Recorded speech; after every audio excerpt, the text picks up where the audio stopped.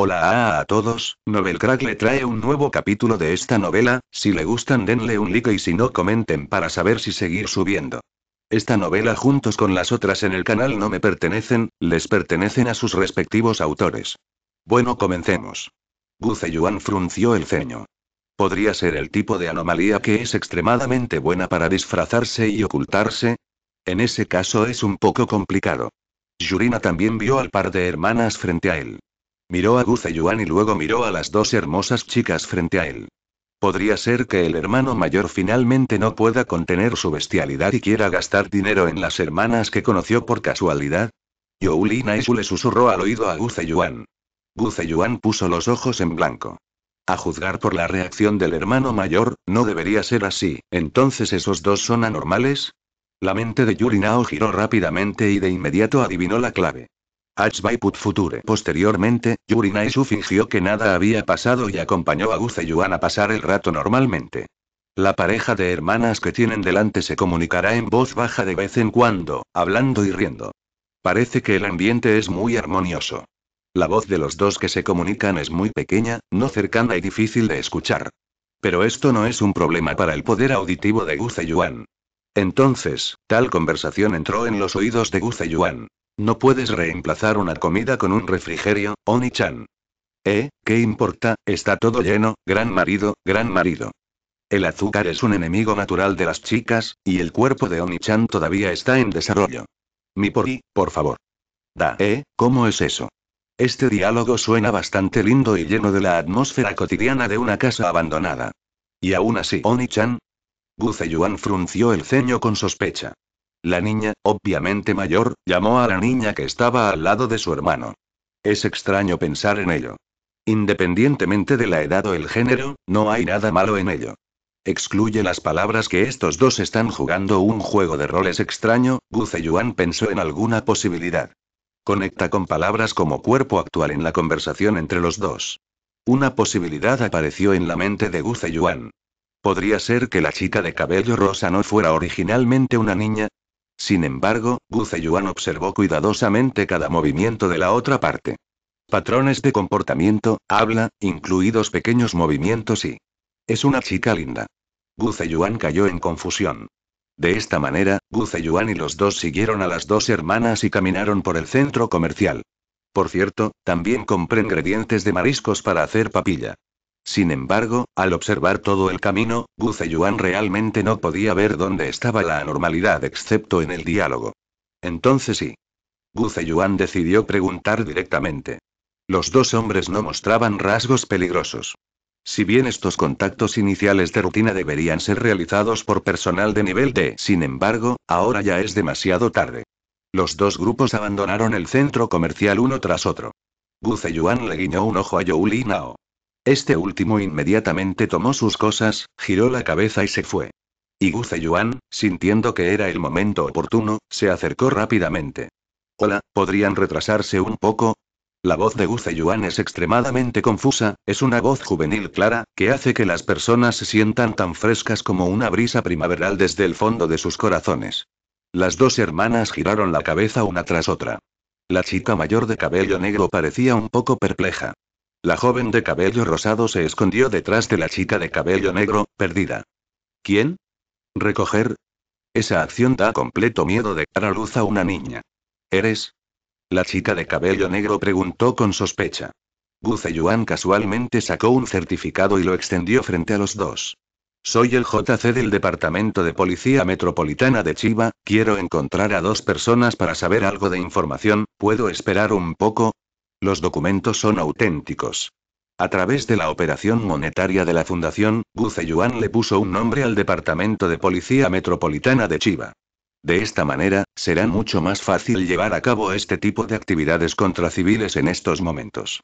Cuando las dos chicas vieron los documentos, no pudieron evitar mirarse. El chico que está delante de él y no es para nada como si ya estuviera en edad de trabajar. Sin embargo, la etiqueta de la otra parte está establecida y la redacción es sincera, de modo que ambos no se disgustarán. Entonces la chica de cabello negro asintió. Puede ser, pero ¿qué hay que entender? Zeyuan guardó sus documentos y dijo con una sonrisa. Gracias por su cooperación, por favor, los invito a sentarse en la tienda de postres. No muy lejos hay una tienda de postres llamada Umbrella. ¿Está bien? Es muy costoso. La chica de cabello negro dijo con una sonrisa. La chica de cabello rosado se escondió detrás todo el tiempo, solo asomando un par de grandes ojos bonitos, que se veían lindos. Y al mismo tiempo, Yurinao entró en esta tienda de postres llamada Umbrella. Le hice una seña al empleado. El empleado comprendió inmediatamente. Varios dependientes comenzaron a invitar de forma ordenada a los comensales que se alojaban en la tienda de postres. Como se dio un cupón grande, se dijo que se cerraría. Por lo tanto, los invitados se marcharon sin ninguna queja. Más tarde, desde la cocina trasera, salieron uno tras otro muchos invitados vestidos con ropa normal. Se sentaron y sirvieron algunos postres y bebidas. Entre charlas y risas, todos miraban disimuladamente hacia la puerta. Sí, esta tienda de postres Umbrella es propiedad de la Fundación SCP. Aquí están las ramas. Gracias a algunas medidas de marketing, el actual postre paraguas está arrasando rápidamente en todo el país de los cerezos en flor. También se han abierto sucursales en varios lugares. Entre ellos se mezclan muchas fundaciones. En la actualidad, la tienda de postres Umbrella más grande, bajo tierra, es el refugio de la Fundación SCP. Y estos empleados son hombres armados y disfrazados, listos para hacer cualquier cosa en cualquier momento. Zeyuan sonrió y guió a los dos a la tienda Umbrella. Vaya, es Umbrella. Últimamente es muy popular. Hace tiempo que quería venir aquí. Después de un corto tiempo juntos, la chica de cabello rosado ya no era tan tímida como ahora. En ese momento, miró los nuevos postres y decoraciones en la tienda y estaba bastante emocionada. Debo decir que la apariencia de Zeyuan está llena de confusión, y su apariencia por sí sola puede atraer la relación con la gente. Incluso un luchador bien entrenado como Annie había sido engañado por Zeyuan en primer lugar. Te está rompiendo el banco. La chica de cabello negro dijo un poco avergonzada. Zeyuan agitó la mano. Arreglé para que los dos se sentaran y pedimos postre y bebidas. Zeyuan se sentó frente a los dos y dijo con una sonrisa. Los dos, la primera vez que nos conocimos, mi nombre es Zeyuan, ¿cómo los llaman? Mi nombre es Mibori Oyama y ella es mi hermana Mairo Oyama. La chica morena se presentó. Ozama Mibori, Oyama Makoto, un nombre muy bonito, lo anoté. Zeyuan asintió. Un elogio tan serio hizo que las dos muchachas se sintieran un poco tímidas. Entonces, ¿sobre qué necesitas que te ayudemos a investigar? Oyama Mibori desvió el tema. Y Zeyuan, su actitud cambió abruptamente y sus ojos se volvieron agudos. Esta señorita Oyama Makoto no debería haber sido una mujer. Sin rodeos se juegan bolas rectas. Este ya es territorio de la Fundación. Y ahí está su fuerte poder de combate. Anuncios de Put Future. No hay necesidad de disuadirlo, simplemente seleccionarlo y observar la reacción de los dos. Mairo Oyama. Misari Oyama. Ambos quedaron en shock. Como esto es algo que se hace en secreto, nadie debería saberlo excepto ellos dos. Zeyuan observó atentamente cualquier reacción sutil de los dos. Sin embargo, solo vi conmoción y agobio. No vi una reacción más especial. Por ejemplo, la rabia, la impulsividad, la malicia o simplemente convertir tu cabeza en un monstruo o que te crezcan tentáculos detrás de ti. Zeyuan estaba completamente seguro en este momento de que estas dos personas realmente no eran una amenaza. Y la anomalía mostrada en el panel debería ser la chica llamada Oyama Mairo. Frente y actualmente doncella de doncellas. Luego de que ambos quedaron conmocionados, tuvieron reacciones encontradas. Los ojos de Oyama Shiniro se volvieron como los de un mosquito, aparentemente con el cerebro ya sobrecargado, sin saber qué hacer. Misari Oyama, por otro lado, respiró profundamente. Disculpe, ¿hay algún problema con eso? Zeyuan de repente sonrió. La aguda sensación original de opresión se disipó. Hizo un gesto con la mano y dijo. Por supuesto, no se trata de ningún delito, es solo una investigación de rutina, solo un poco de mala actitud, hábitos profesionales, lo siento, lo siento. Al oír esto, ambos dieron un suspiro de alivio. Zeyuan aprovechó este momento para preguntar. Disculpe, ¿puede decirme el motivo del cambio? Después de la estimulación de hace un momento, las dos chicas se relajaron nuevamente y sus mentes no trabajaban tan rápido. No pensé en por qué el Departamento de Policía Metropolitana tenía curiosidad sobre cómo convertirse en una niña. En realidad, yo desarrollé el fármaco y Misari Oyama dijo avergonzada. Gu Zeyuan arqueó las cejas. ¿Es realmente un fármaco desarrollado por humanos? Eso es cierto. Es impactante. ¿Puedes mostrarme la información general de la medicina? Preguntó Gu Zeyuan tentativamente. Miporio Yama rebuscó en su mochila y encontró una tableta. Y una botella de poción rosa. Hay ingredientes del medicamento, una breve descripción del efecto y algunos registros experimentales. Misario Yama estaba un poco nervioso. Después de todo, el fármaco que desarrolló todavía está en fase clínica. Solo se ha probado en animales vivos y no está calificado para probarse en humanos. El control de drogas es un asunto muy serio. Aunque lo utilice contra su propio hermano, aún así puede ser castigado. Gu Zeyuan tomó la tableta y la poción. Poción de feminización. Transforma completamente las características físicas del usuario en femeninas. Observa la introducción de la poción en la tableta y los complejos ingredientes que hay detrás. Gu Zeyuan no pudo evitar sorprenderse. Abra el registro de laboratorio en la parte posterior. Los experimentos con animales vivos han sido objeto de un duro cambio. Gu Zeyuan encontró el único caso de prueba humano. Es decir, Sayama Maun. Según la información de la tableta, este Oyama Mairo era originalmente el hermano mayor de Misario Gayama. Es un macho. Aunque es una casa pequeña, cuesta un poco y no tiene solución. Pero en realidad son hombres. Gu Zeyuan dejó la tableta y miró a Shusan Zentsun nuevamente. ¿Y la chica de cabello rosa frente a mí? Ya sea por características físicas, comportamiento o por la forma de las cejas. Gu Zeyuan no pudo ver ninguna sombra masculina en absoluto. Es una chica linda. Gu Zeyuan dejó escapar un largo suspiro. Solo se puede decir que esta chica llamada Miborio Yama es un verdadero genio. Quizás la palabra genio no sea suficiente para describir a esta chica. A través de materiales normales, es posible producir agentes que se califican como anormales y... Este tipo de talento es sencillamente inaudito. Las dos chicas miraron a Gu Zeyuan un poco nerviosas, esperando que las siguiera. Sin embargo, Gu Zeyuan se puso de pie en ese momento. Aplaudió. Está bien, el proyecto de contención ha terminado. Dijo Gu Zeyuan en voz alta. Las dos muchachas parecían perplejas. Pero vi que al momento siguiente Gu Zeyuan dijo esto. El sonido en la tienda se detuvo abruptamente y quedó en silencio. Todos los clientes de la tienda de postres se levantaron al mismo tiempo y comenzaron a caminar hacia la cocina trasera de manera ordenada. El comportamiento es muy regular y está claramente bien entrenado. Varios empleados se levantaron de detrás del mostrador y colocaron sus armas de fuego correctamente en el mostrador. Esta escena, las dos chicas observando, era aterradora e inexplicable.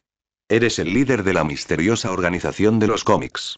La pequeña boca de Shusan Zentsun se abrió levemente y preguntó en estado de shock.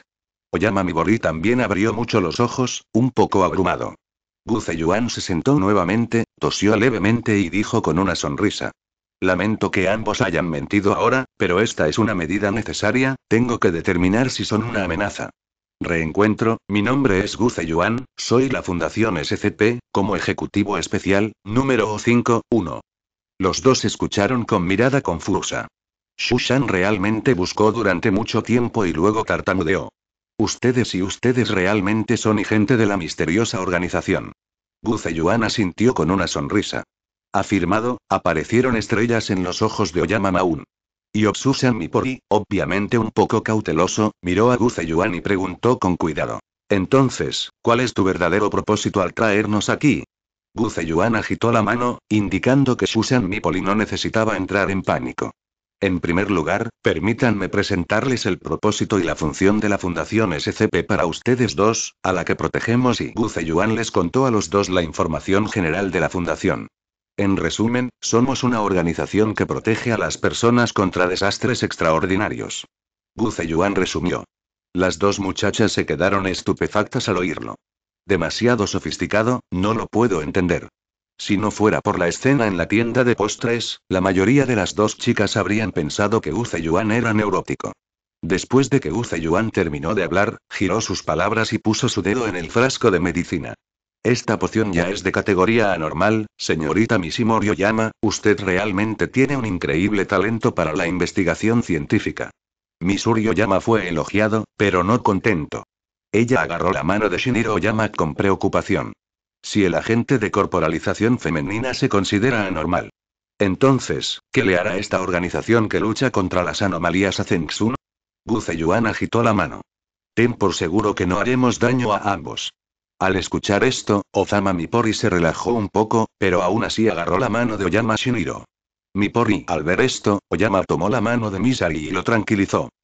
Zeyuan hizo una pausa por un momento, dejando que los dos ordenaran sus pensamientos y calmaran sus mentes antes de continuar.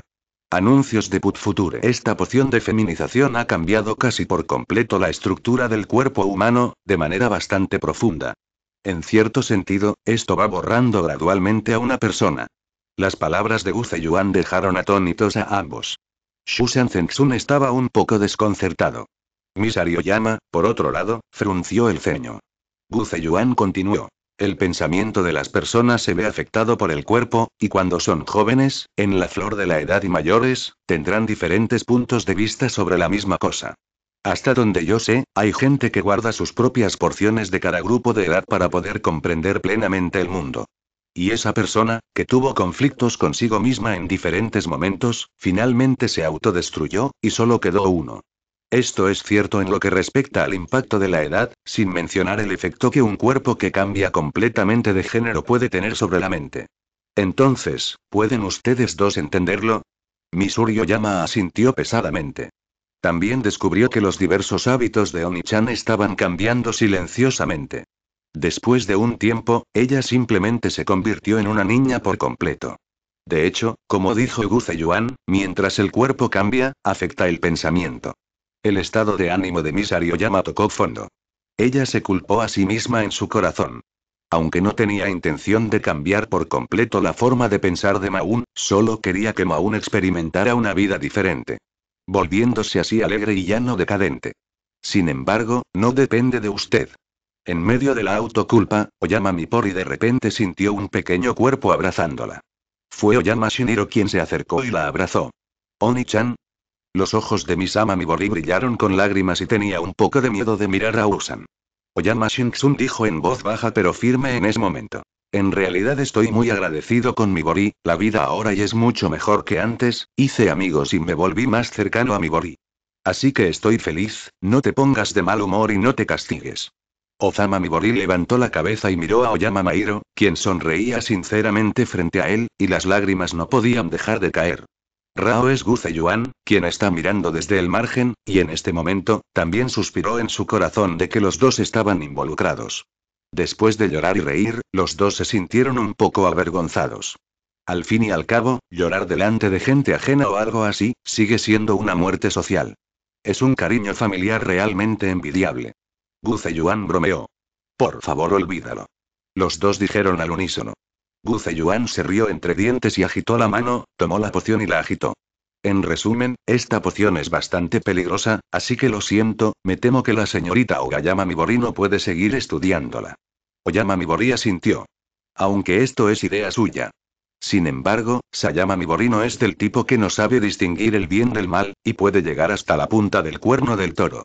Shusan Mairo dijo con algunas dudas. Entonces, ¿qué debo hacer? Los agentes de corporalización femenina no son permanentes. En cambio, el efecto aumenta secuencialmente con la toma. La primera vez que lo tomé, tenía solo un año aproximadamente. Aunque Shinsen Oyama lo haya tomado por segunda vez, el tiempo no se extenderá a toda la vida. Dado que la señorita Oyama Shinksun es voluntaria, por supuesto que la poción puede seguir usándose, pero no puede propagarse. Zeyuan dijo con una sonrisa. Cuando las dos muchachas oyeron esto, todas dieron un suspiro de alivio. Ambos consideraron que este era el mejor resultado. Zeyuan continuó. Sin embargo, la poción de corporización femenina es una creación de la señorita Umiyama Mibori, y naturalmente no terminará tan fácilmente. La fundación está dispuesta a aportar una gran cantidad de dinero, lo que puede considerarse como la compra del derecho exclusivo a la poción de feminización. Zeyuan dijo, señalando el teléfono móvil de Shusan Mipori. En ese momento, apareció un breve mensaje. Sayama Minori lo recogió y lo miró. Fue un mensaje bancario que envió dinero a su cuenta. Una serie de números en el mensaje corto, Oyama Mibori estaba un poco aturdido. Oyama Shinso también vino. Al ver la escandalosa cifra, no pudo evitar soltar un grito. ¡Guau! Me hice rico. Los dos confirmaron repetidamente los números en los mensajes de texto. Poco a poco la irrealidad fue emergiendo. Misari Oyama pellizcó el brazo de Mairo. Realmente grité de dolor. Dado que Oni-chan siente dolor, no parece un sueño, suspiró Miss Aoyama. Makoto se frotó los brazos e infló las mejillas con insatisfacción, como un hámster. Comprueba si es un sueño pellizcarte. Los dos se pelearon y no se dejaron llevar porque recibieron una enorme suma de dinero. Zeyuan se sintió cada vez más agradecido por las dos hermanas. Una última cosa, señorita Mibori Oyama, usted tiene talentos que son difíciles de igualar para la gente común. Las puertas de la Fundación SCP siempre están abiertas para que vengas a trabajar en la Fundación SCP. En términos de tratamiento, será un precio altísimo que coincide con el talento de la señorita Oyama Mibori, por favor considérelo. Diciendo eso, Zeyuan le entregó su tarjeta de presentación. Él es el verdadero Oyama Mibori. Ojalá la fundación pudiera tener un genio así.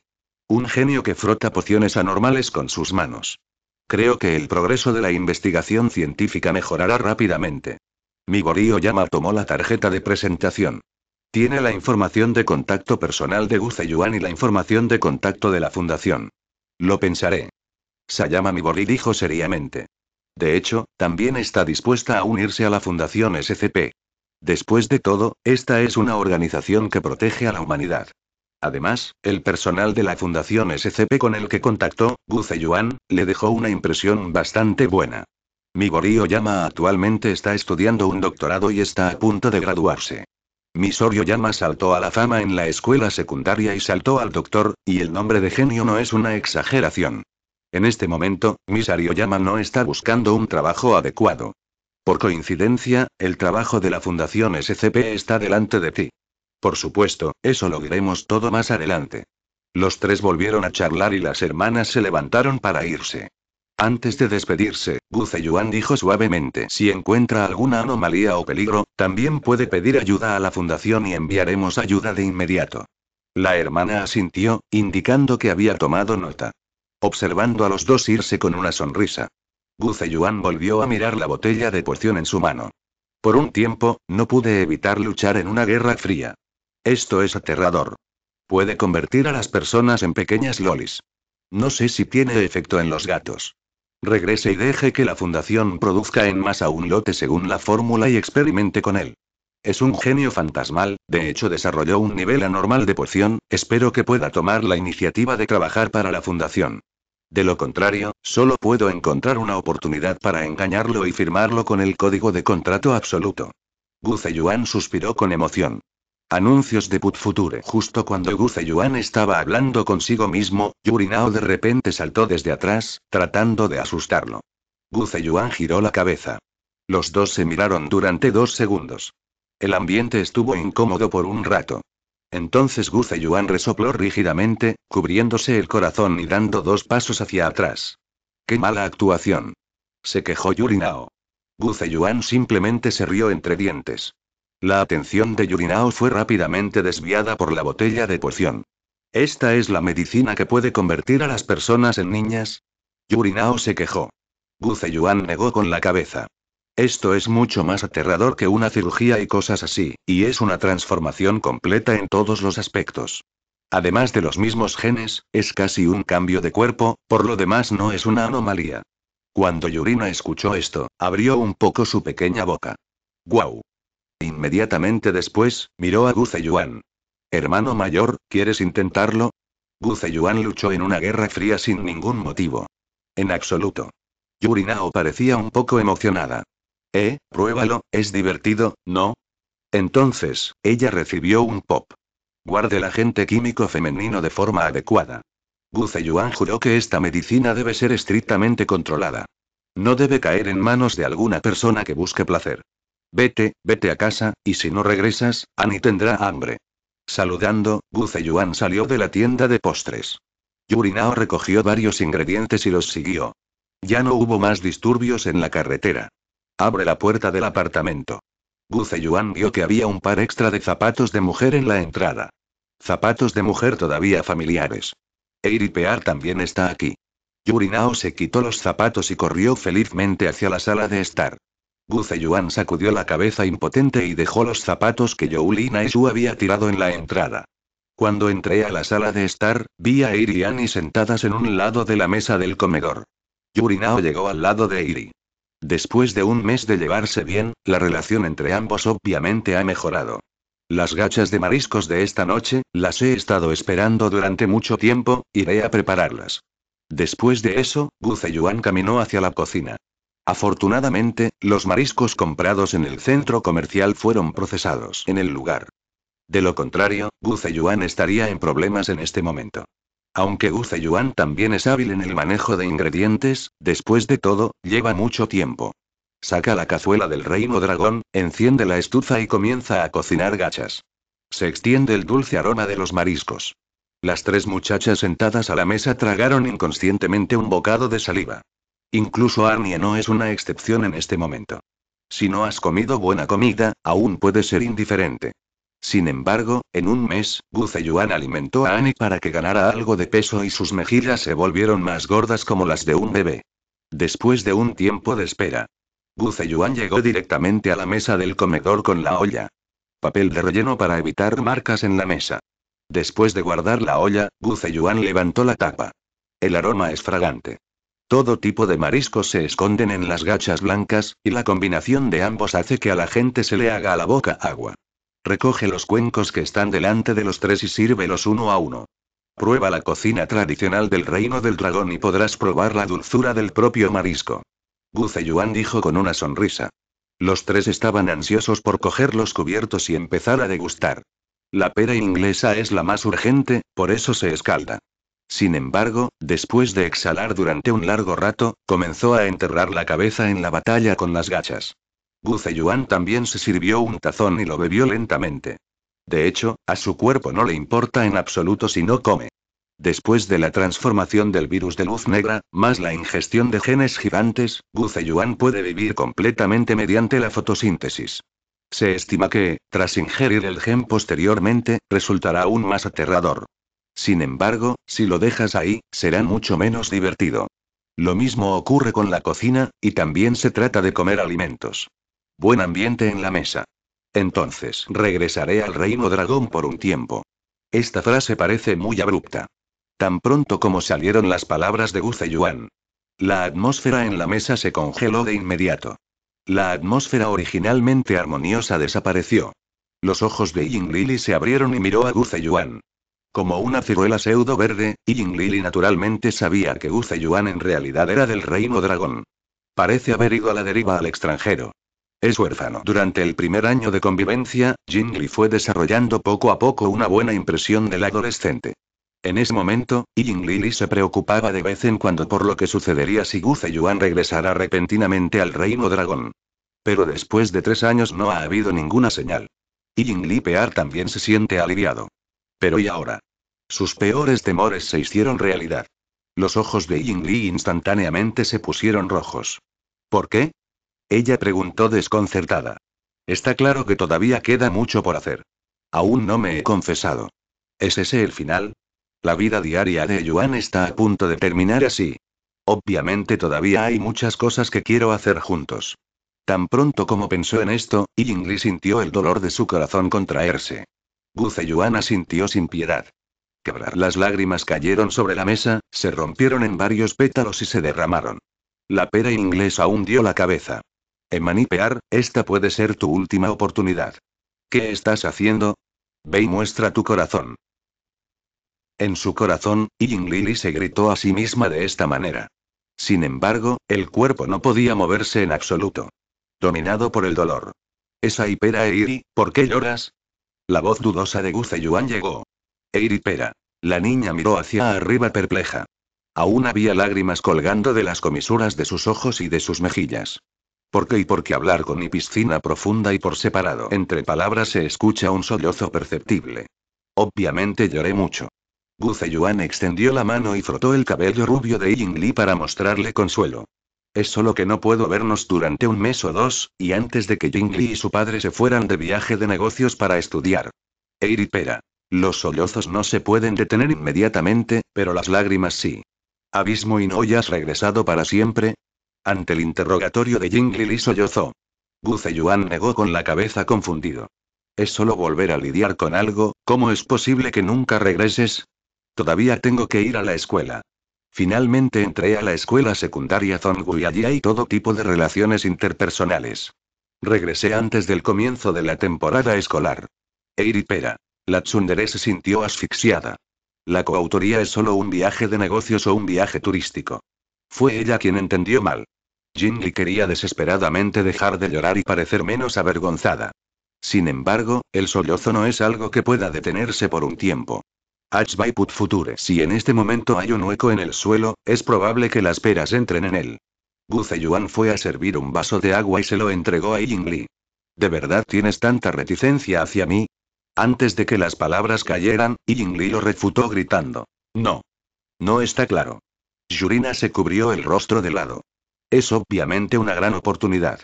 Es digna de ser la señorita Yingli, y ella evitó fácilmente la oportunidad. ¿Por qué la señorita Iri siempre elige el bombardeo más intenso? En ese momento, la expresión de Arnie era un poco extraña. Ella miró a Zeyuan y quiso verificar su idea. Vi a Zeyuan asintiendo levemente hacia ella. Obviamente, tal como ella pensaba. El llamado ir al extranjero es en realidad ir a su mundo. Ve al mundo de los gigantes. Durante un mes, cada día Arnie pensaba en diversas cosas del mundo de los gigantes. Después de salir de la caja y aprender más información, Annie tiene una nueva perspectiva tanto sobre Malay como sobre Paradis. Ya fuera ella, el guerrero malayo o la gente de Paradis. Nadie tiene razón y nadie está equivocado. Entre el blanco y el negro, todos son grises. Sí, es solo porque las diferentes posiciones y los intereses conducen a una confrontación mutua. Cuando Arnie se dio cuenta de esto, no quiero volver a ese mundo más y más. Comparado con las ganas de volver a esa casa. Arnie ya no tenía esa urgencia en ese momento. Por el contrario, en este momento, al escuchar la decisión de Zeyuan de ir al mundo gigante, su estado de ánimo se complicó sin ninguna razón. Pero lo que Zeyuan pensó era muy simple. Actualmente, la Fundación SCP ha tomado y incluso si está ausente temporalmente por un tiempo, la Fundación SCP podrá funcionar con normalidad. Al mismo tiempo, la fuerza de Zeyuan fue suficiente para contener la raíz anormal del mundo gigante. Después de contener el mundo de los gigantes, la Fundación puede reponer un gran número de talentos y recursos inimaginables. Esto es un mundo. Especialmente en la isla de Paradis, también hay un mineral energético único llamado piedra de cascada de hielo. Esa es la fuente de la tecnología negra que impulsa los dispositivos móviles tridimensionales. Poder coleccionarlo en tus manos es de gran beneficio para el desarrollo de la Fundación SCP. Incluso es posible construir un enorme refugio en el mundo gigante para transferir algunos de los elementos de contención difíciles al supramundo. Por lo tanto, es hora de poner en la agenda la recepción del gigante mundial. Antes del inicio de la temporada escolar, completa esta hazaña. La farsa en la mesa finalmente terminó. Ying Lili huyó de regreso a su apartamento ante el ridículo de Zeyuan. Después de eso, Zeyuan le explicó a Youli Nao sobre la Fundación SCP. En su ausencia, esta chica también puede asumir la pesada responsabilidad. Yurina tiene la capacidad de liderar y tomar decisiones. También es hora de cultivar uno o dos. Por otro lado, Annie regresó a su habitación en silencio. Saca la ropa del cuerpo de entrenamiento que ha estado sellada durante mucho tiempo y póntela sobre tu cuerpo. Cuelgue el dispositivo motorizado tridimensional alrededor de su cintura. Arnie se acercó al espejo que iba desde el suelo hasta el techo y se miró tal como era. En comparación con la ropa deportiva de este mundo, el atuendo de este soldado la hacía sentir incómoda. Obviamente este vestido ha sido usado por más tiempo. Saque la cuchilla que corresponde al dispositivo motorizado tridimensional. El brillo metálico refleja el aspecto de Arnie. Por supuesto que no puedo luchar con tanta firmeza como Reiner. De principio a fin, solo fui un fantasma egoísta que solo pensaba en regresar y Arnie guardó el cuchillo y se encogió en un rincón de la habitación, abrazando sus rodillas y luciendo dolorido. Ella nunca fue una luchadora calificada. No poder hacer lo correcto. Conviértete en un guerrero malayo solo porque podrás recibir un buen trato y vivir. ¿Qué pienso cuando soy un compañero de la Legión Asesina? Arnie se acurrucó y murmuró. Una escena del cómic apareció ante los ojos de Arnie. Cuando los compañeros que han entrenado juntos durante 3 años se matan a sí mismos, cuando los predecesores de las alas de la libertad se matan a sí mismos y deberías y no pienses en nada, vacía tu cabeza por completo para que no puedas escuchar el lamento. Después de todo, he sido una persona tan egoísta desde el principio hasta el final y en comparación con el pensamiento de Reiner, la firmeza de Bertolder, probablemente dejará de pensar. De todos modos, emprende una misión y regresa a Malasia, regresa a ese hogar. Esa debe ser la idea. De hecho, este mes, Arnie también está huyendo de los problemas. Disfrute de la vida en este mundo pacífico. No fue hasta que Zeyuan propuso ir al mundo gigantes que el problema volvió a presentarse ante él. Ella ya no podía escapar. Y un frasco apareció en la mano de Zeyuan. Al abrir la tapa de la botella, Zeyuan levantó la cabeza y bebió. Por supuesto, no es un agente de feminización. Esta es la sangre del mundo de Dios. Antes de llevárselo, Zeyuan recogió un pequeño frasco para que el virus de luz negra devorara genes. La sangre le corrió por la garganta. Zeyuan frunció el ceño. El cuerpo ha sido transformado. El recuerdo de Shendaili apareció en su mente y Zeyuan lo dejó de lado casualmente. No le interesaba conocer los recuerdos de un monstruo obsesionado con el canibalismo. Es más, había visto este anime de Kaoru. La raíz del poder es en realidad algo llamado celda RC. En comparación con las células ordinarias, las células RC pueden almacenar más energía, cambiar de forma y ser más resistentes. El alto contenido de células RC en el cuerpo, la aptitud física es naturalmente alta. Y ERCI, de hecho, es el producto de la deformación de las células RC.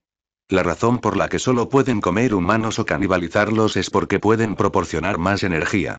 Después de que el virus de luz negra fagocitó las células RC, devolvió algunas características de las células RC de Zeyuan. Las células pueden almacenar más energía. Además, las células pueden cambiar de ciudad. Naturalmente, Zeyuan no necesita comer personas y las características de la fotosíntesis gigante pueden proporcionar suministro de energía. En el camino hacia la evolución hacia una criatura definitiva, Zeyuan dio otro gran paso. Alas negras se extendieron detrás de Zeyuan. Era una estructura biológica parecida a una pluma. Pero más aterrador que el ECI normal. Las células de Zeyuan pueden almacenar más energía que las células RC ordinarias. Varias veces, incluso decenas de veces, las reservas de energía, de modo que cada pluma de esa ala se convirtió en una aterradora arma de destrucción. Al mismo tiempo, la mente de Zeyuan se movía. Las alas negras se convierten en cristales blancos. Entre los golpes se oirá un sonido de metal chocando. Endurecimiento. Esta habilidad, originalmente debido al grave consumo de energía, Zeyuan no ha dejado de usarla. Anuncios de Put Future. Pero ahora eso está bien. Las reservas de energía son abundantes y el endurecimiento se puede utilizar de forma informal. Retrayendo sus alas, Zeyuan salió de la habitación. Hoy es el momento de viajar al mundo de los gigantes. Salga de la habitación de Arnie. Zeyuan estaba a punto de llamar a la puerta, pero descubrió que la puerta estaba oculta. Empuja suavemente. Mira dentro. La habitación está limpia y ordenada. La colcha de la cama estaba doblada y no había rastros de uso. Zeyuan estaba un poco desconcertado. Dando 2 pasos hacia adentro, Zeyuan encontró a Annie en la esquina. En ese momento, Arnie, acurrucado en un rincón de la pared, se encogió hasta convertirse en una bola y abrazó sus rodillas con fuerza. Vestido con el mismo atuendo que cuando los dos se conocieron. Desde debajo de su brazo, Zeyuan podía ver el rostro de la niña. Hay marcas de lágrimas secas en la cara. Al ver esta escena, Zeyuan suspiró impotente. Si Zeyuan es solo un espectador que ha visto las obras de gigantes. Eso sí, el personaje de Arnie es en realidad muy desagradable. Mató a muchos personajes que pasaban sus días y sus noches con el público. Los medios son crueles y la actitud es repugnante. Sin embargo, ahora que se llevan bien, la Annie que Zeyuan conoce es solo una chica algo egoísta. Annie, a quien Zeyuan conoce, no ha hecho esas cosas y no las hará en el futuro. Es una persona diferente. Por lo tanto, al ver a Annie con tanto dolor, Zeyuan también se lamentó 1 o 2. El frío fue expulsado. Arnie estaba un poco desconcertado. La fogata de repente pareció calentarse. Mirar alrededor. El rostro del compañero era un poco ilegible. Ni Reiner ni mi casa podían ver con claridad. En ese momento, un hombre se acercó y la tomó en sus brazos. Ese es alguien que no debería estar aquí. Solo su rostro era tan claro. El cuerpo se estremeció levemente. Arnie se despierta de un sueño. Cuando abrí los ojos vi mis rodillas y el suelo. Arnie recordó que anoche parecía haberse acurrucado en un rincón y dormido. El calor volvió de nuevo. Arnie miró hacia arriba con extrañeza y vio al niño a su lado. El adolescente la sostuvo en sus brazos. El calor venía del cuerpo del niño. Fue una sensación muy tranquilizadora. Annie se quedó paralizado por un largo tiempo antes de volver en sí. No reprendió a Zeyuan por su falta de respeto con una cara fría. Annie miró a Zeyuan, mostró una sonrisa no muy bonita y dijo seriamente: Gracias. Zeyuan se frotó el cabello. Ya que es tan doloroso, no regreses, iré sola. El plan original, que se basaba en mi capacidad limitada en ese momento, es diferente ahora. Incluso si no te necesito, aún puedo completar la contención del mundo gigante y traeré de regreso a tu padre. Es vergonzoso escapar, pero es efectivo. Cuando Annie escuchó esto, no supo cómo reaccionar por un momento. ¿Escapar es vergonzoso, pero efectivo? Repitió Arnie. Pero él rápidamente negó con la cabeza. Me voy, hay algunas cosas que hay que hacer. Zeyuan sonrió cuando escuchó esto y no dijo nada más. Los dos se sentaron en silencio en un rincón durante un rato. Entonces, Annie se separó del abrazo de Zeyuan, se puso de pie y dijo con una sonrisa: Vamos, resolvámoslo rápido y entonces escaparé de todo mi merecido destino. Bajo el sol de la mañana, la sonrisa de Arnie pareció brillar un poco. Era una sonrisa que una niña nunca había tenido antes. Extendió la mano para levantar a Zeyuan. Los dos salieron caminando. Ven a la Fundación SCP. A lo largo del camino, todos los investigadores y experimentadores que pasaban saludaron a Zeyuan. Zeyuan le devolvió la sonrisa. Al pasar por la capa de investigación, Zeyuan vio un laboratorio donde se estaban realizando experimentos en ECI. A cargo del experimento, Zeyuan era un poco familiar. Parece que se llama y dentro del terraplén. De todos modos, fueron los investigadores quienes originalmente se encargaron de estudiar el síndrome del adolescente. Parece que hay pocas personas que sean muy buenas con esas adolescentes. Por eso es muy querido por esa gente. Doctor Dine, ¿cómo le va? Por curiosidad, Zeyuan dio un paso adelante y preguntó. El doctor Tinai escuchó la pregunta de Zeyuan y levantó la vista de su observación. Cuando vio quién venía, el doctor Dine sonrió. El doctor Dine siente un fuerte afecto por el hombre que liberó a las adolescentes. Además, ahora él también es su máximo jefe. Ha habido algunos avances y, como dijo el presidente, las células de este organismo son diferentes a las células humanas. Sin embargo, hay ciertas similitudes entre los dos, y la fase también es muy buena, y ahora estamos tratando de extraer las características para el trasplante. Hasta ahora ha ido bien y pronto deberíamos ver los primeros resultados. Zeyuan asintió con satisfacción. Con la información que proporcionó, el progreso del experimento fue bastante rápido. Doctor Tine, espero con ansias sus resultados, todo por la humanidad. Después de hacer las observaciones finales, Zeyuan se fue con una sonrisa. Desde la capa de investigación hasta la capa de contención de luz. Ya hay bastantes contenciones aquí. El monstruo que pica ya no sabe hacia dónde correr. La mayor parte del tiempo correteando por el piso residencial. Zeyuan fue a echar un vistazo a Shenda y Lishi. La otra parte todavía está en coma. Obviamente, el hecho de haber sido desenterrado tuvo un gran impacto. Zeyuan se centró en verificar las medidas de contención de Shenda y Lishi. Las cadenas, los grilletes e incluso todo el espacio utilizado para la inmovilización están fabricados con aleaciones especiales y su resistencia está garantizada. Incluso las especies de clase S podrían no ser capaces de liberarse. Después de la inspección, Zeyuan no se quedó. En el piso de contención de luz, busque una habitación que aún no haya sido aplicada. Zeyuan sacó su documento de identidad y lo pegó en la puerta. Goteo, número 5, 1, nivel de confianza 5, Taumiel. La habitación se abre. Con el anuncio, la puerta de la habitación se abrió lentamente. Los dos entraron allí. Annie miró a Zeyuan un poco nerviosa. Zeyuan, por otro lado, tomó la mano de Annie y apartó el panel del sistema. Sugerencia. Este contenedor tiene el atributo coordenada, que puede abrir el portal mundial de coordenadas del contenedor. El mundo objetivo es gigante, que puede contener el anormal poder gigante. ¿Quieres abrir el portal ahora?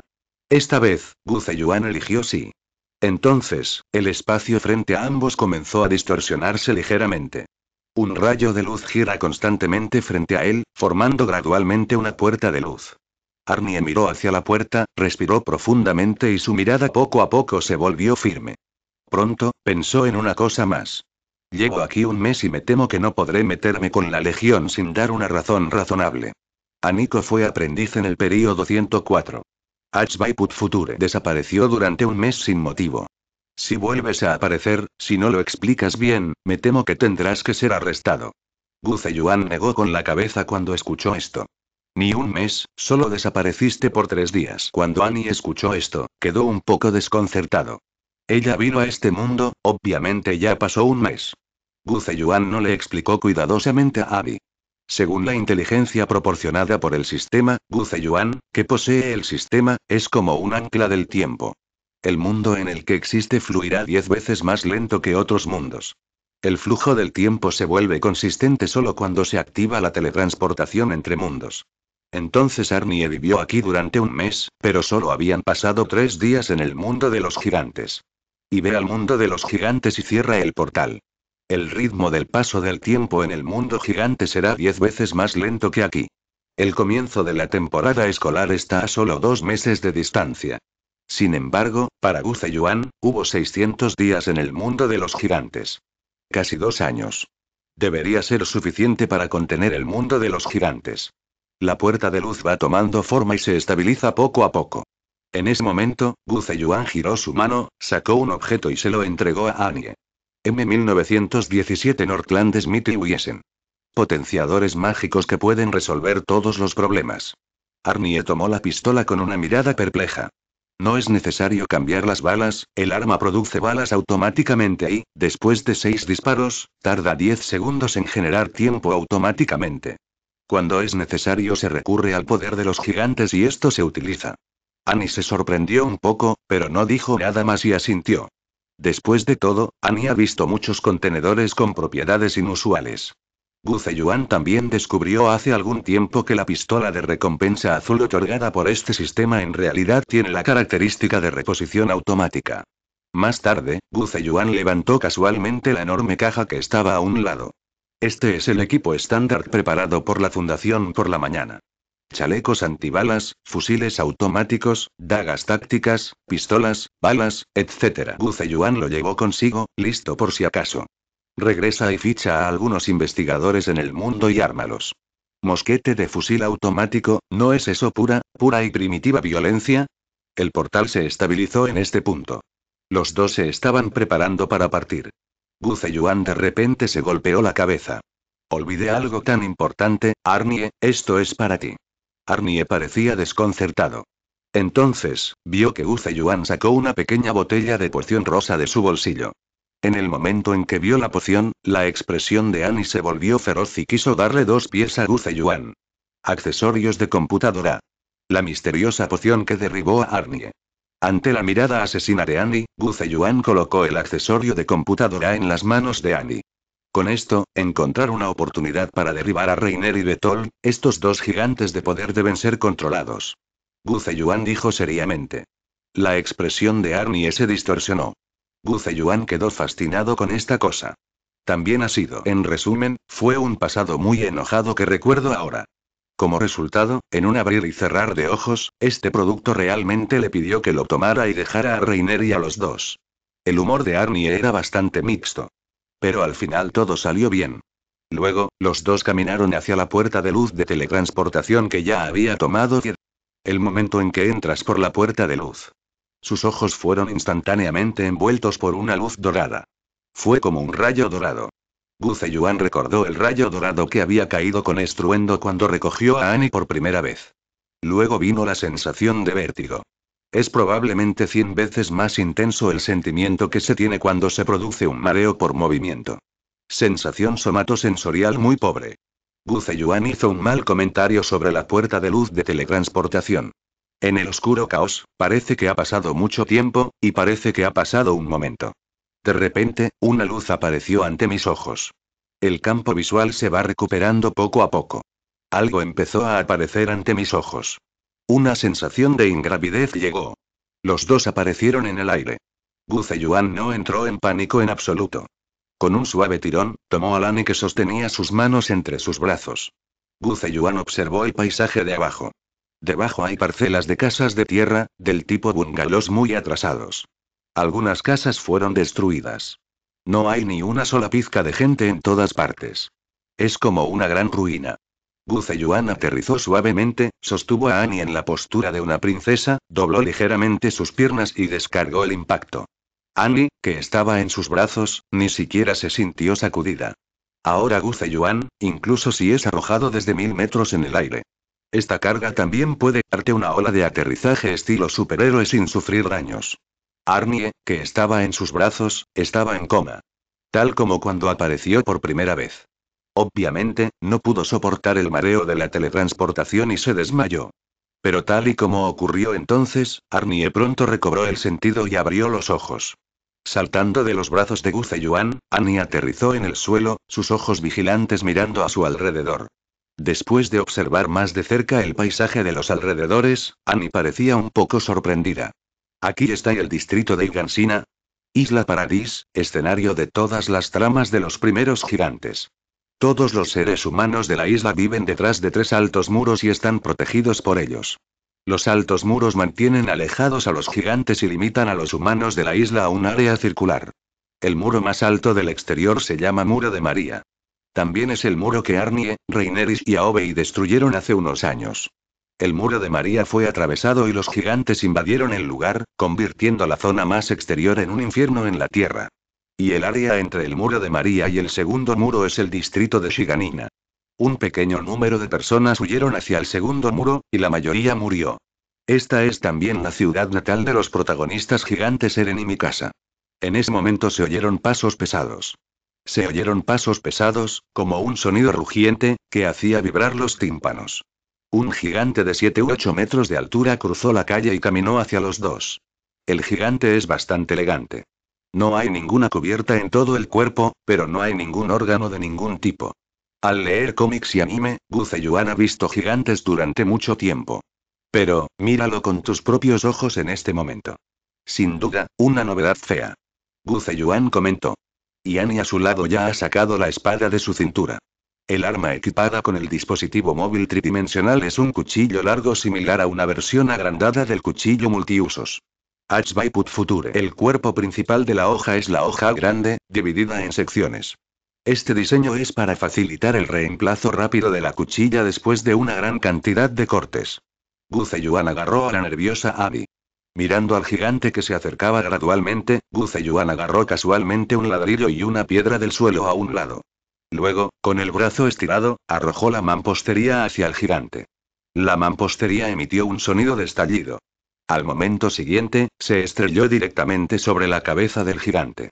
Al momento siguiente, la enorme cabeza explotó. Una gran cantidad de trozos de carne cayeron al suelo. El gigante de 7 metros de altura sacudió su cuerpo y luego cayó. Aplastar una casa directamente. Se levantó humo y polvo y los ladrillos y tablones de madera salpicaron. Arnie observó esta escena y cayó en lentitud. Ella giró la cabeza para mirar a Zeyuan a un lado, un poco incrédula. ¿Eso es todo? El gigante sin escamas de 8 metros de altura se estrelló en su cabeza de esta manera y cayó directamente. Annie había visto la artillería del cuerpo. El poder de esa artillería probablemente no sea tan aterrador como el lanzamiento casual de Zeyuan. Además, la precisión de Zeyuan también es incomparable a la artillería. Una gran cantidad de vapor salió de la cabeza del gigante y salpicó carne y sangre. La puerta del gigante está en la nuca. Si no se corta la nuca, aunque se corten las extremidades, se corta la cabeza. Próximamente también será rehabilitado bajo el sol. Annie quiso acercarse y cortarle la nuca al gigante limpio. Pero Zeyuan lo bloqueó nuevamente. No lo mates, deberías saber qué es el gigante sin escamas. Arnie asintió. Ella era una guerrera malaya y naturalmente lo sabía. El gigante sin escamas es un hombre eldiano, formado después de inyectarle líquido cefalorraquídeo gigante. Zeyuan asintió. Entonces, déjenlo morir, si tiene suerte, en el futuro, después de que recibamos el poder de los gigantes, es posible que pueda volver a convertirse en un humano. Los ojos de Arnie se abrieron. Un camino jamás imaginado. Sin embargo, no tardó mucho en sorprenderse y Annie escuchó a Zeyuan continuar. Por supuesto, esto se basa en mi fuerza absoluta, y cuando estás solo después de ti, aún así deberías ser asesinado. No dudes porque tienes compasión por los demás, eso solo te hará daño. Arnie puso los ojos en blanco. No hay nada malo en esto. Sin embargo, si lo piensas bien, te darás cuenta de que este tipo está mostrando completamente su fuerza. ¿Cómo entramos al muro de Rose? Arnie preguntó. El muro de Rose, el segundo muro. Zeyuan giró la cabeza para mirar la alta muralla de la ciudad a lo lejos. 50 metros de altura. Es casi tan simple como saltar. Zeyuan dijo casualmente. Arnie. Y Arnie cayó en un largo silencio. Zeyuan, por otro lado, observó el entorno en el distrito de Shigansina. Los gigantes no destruyen casas activamente, el objetivo son solo los humanos. Así que la mayoría de las casas aquí están realmente bien conservadas. Lo que pasa es que incluso las casas bien conservadas son extremadamente rudimentarias. El embrión del suelo está hecho de madera, por lo que parece que existe riesgo de fuga de aire. Solo se puede decir que en Paradis las condiciones de vida eran las duras de la Edad Media. Zeyuan intentó identificar dónde estaba la casa de Allen. En el sótano de la casa de Allen, hay información sobre los malayos. Puede utilizarse como divulgación científica de la legión en el interior del muro. Sin embargo, ni el manga ni el anime pueden representar con precisión todo el distrito de Igansina. Naturalmente irreconocible. ¿Sabes dónde está la casa de Allen? Zeyuan miró a Annie a su lado. Arnie meneó la cabeza. Bueno, no resultó de forma inesperada. Zeyuan dijo impotente. Entonces olvídalo, entra en el muro de Rose. Luego ambos caminaron hacia el muro de Rose. Caminar por las calles abandonadas. Annie tenía gustos encontrados en su corazón. Aquí solía vivir mucha gente. Fueron ella y Reiner y Aobei, y los tres destruyeron el muro. Que mueran aquí innumerables personas y que este lugar se convierta en ruinas. En ese momento, Annie todavía sostenía la idea de que la isla estaba llena de demonios, lo cual era una visión de lavado de cerebro malayo. Después de vivir dentro de los muros, Annie comprendió poco a poco lo que había hecho. Matar la vida, poco a poco fue adquiriendo un sentimiento real. Zeyuan arrojó las piedras que recogía del suelo de vez en cuando.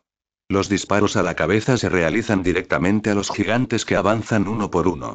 Ya sea la clase de 3 metros o de 10 metros. Sea extraño o no.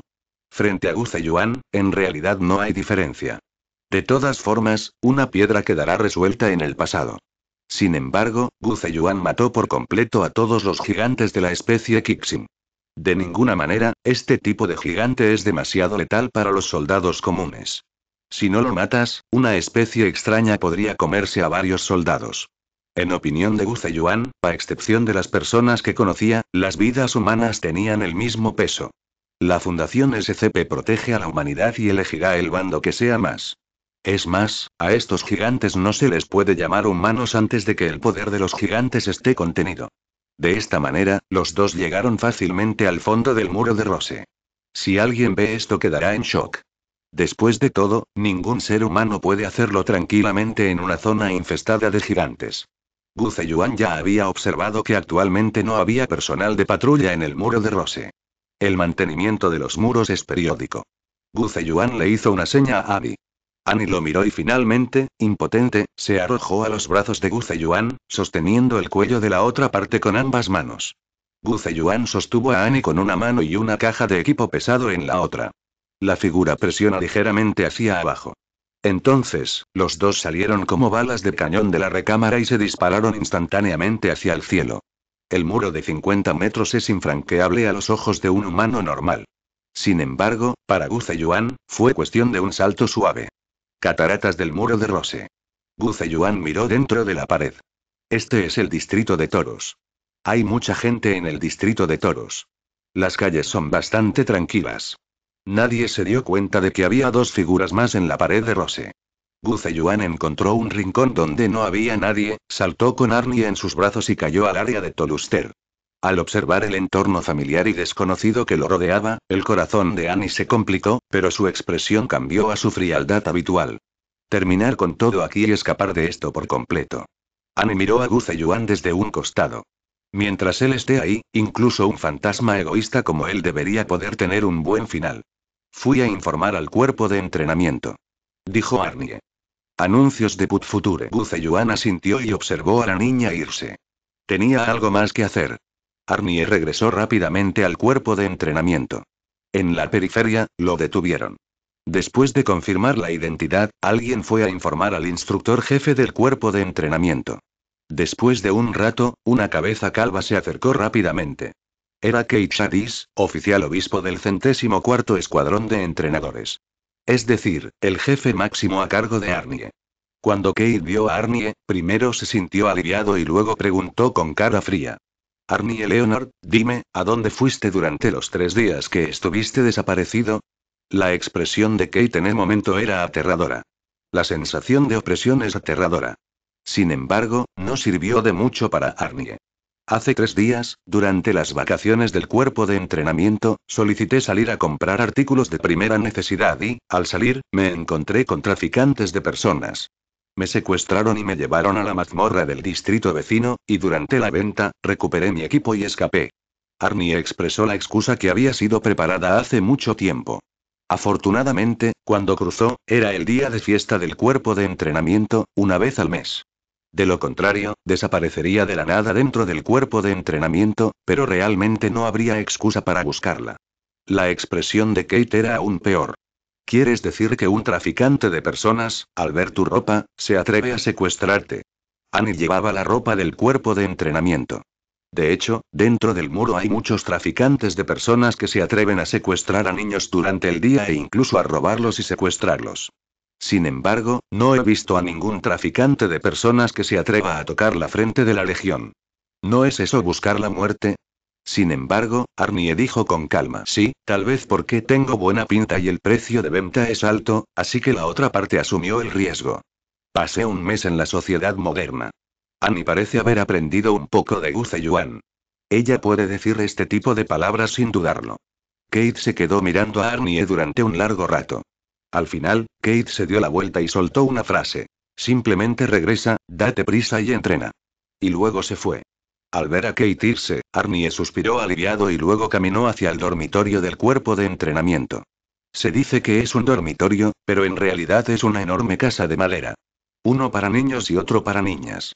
Todos viven juntos y hay una separación entre varias personas. La higiene es deficiente y la privacidad es nula. Zeyuan y los dos cruzaron muy temprano. En este momento el genio está brillando. Todavía no es tiempo de entrenar. La gente del período 104 también está descansando en el dormitorio. Acabo de llegar a la puerta, todavía no he entrado. Una muchacha joven empujó la puerta para abrirla. Los dos chocaron. La pequeña niña fue derribada por Arnie y quedó sentada en el suelo. Sin embargo, la niña habló primero. Lo siento. Arnie miró a la chica igualmente rubia con pensamientos encontrados. Extendió la mano y lo sacó del suelo. Gracias. Agradeció la niña antes de poder ver a la persona. Obviamente es un buen anciano con una personalidad súper buena. Cristiana. Su verdadero nombre es Istria. Arnie, que conoce la trama del gigante, conoce la identidad de la chica que tiene delante. La otra parte es la familia real del día. Arnie apartó esos pensamientos de su mente y dejó de pensar en ello. Lo que tiene que hacer ahora es ayudar a Zeyuan a completar la contención del poder del gigante y luego escapar aquí. Y solo entonces Rista vio a la persona que lo derribó. Los ojos de la niña se abrieron con sorpresa, e inmediatamente tomó la mano de Arnie con ambas manos con sorpresa. Arnie, finalmente has vuelto, todos están preocupados por ti, has estado desaparecido durante 3 días, ¿estás bien? Ante la preocupación de Rista, Arnie meneó la cabeza con indiferencia. Secuestrado por traficantes y recién escapado. La actitud de Arnie era fría y Rista no se sorprendió. Al fin y al cabo, Arnie siempre ha sido así. Las palabras de Arnie hicieron que los ojos de Rista se abrieran. Secuestrados por traficantes de personas. Rista inconscientemente quería preocuparse por Arnie, pero no sabía qué decir. El sonido de los dos hablando en la puerta despertó al resto del dormitorio. Algunas personas salieron y vieron a Arnie, todos quedaron atónitos. Entonces todos se reunieron alrededor de Annie con preocupación y le preguntaron sobre su situación. Escucha las preguntas preocupadas de tus compañeros. El corazón de Arnie estaba extremadamente feliz en ese momento. Afortunadamente, conoció a esa persona y tuvo otras opciones y no tuvo que actuar como ellos, como originalmente estaba destinado. Shrista notó atentamente que Arnie no estaba de buen humor. El pequeño cuerpo luchaba por mantener separados a todos. Todos, Annie acaba de regresar y necesita descansar, no hagan preguntas por el momento. Cuando todos oyeron esto, asintieron. Arnie miró a Rista. Shrista le dirigió una linda sonrisa. Qué persona tan gentil. Pero, recordando lo que le pasó a Arista antes. Y el destino del futuro original. Annie sintió que el mundo era extremadamente cruel. Después de eso, Annie siguió a todos al campo de entrenamiento. Los muchachos del 104º cuerpo de entrenamiento también quedaron muy sorprendidos al ver reaparecer a Arnie. Dos de ellos, cuando vieron a Arnie, dejaron escapar un largo suspiro de alivio. Reiner y Bertolt volvieron a ver a Arnie, algo tenso. Los tres son agentes encubiertos enviados por los malayos a la isla Paradis y son poseedores del poder de gigantes especiales. El objetivo del trío es encontrar el poder del legendario antepasado gigante y traerlo de regreso a Malay. Como resultado, su compañero Arnie desapareció repentinamente. Los dos no solo estaban preocupados por sus compañeros, sino también por si los tres estaban expuestos. Es un poco difícil. Todos se reunieron al lado de Arnie.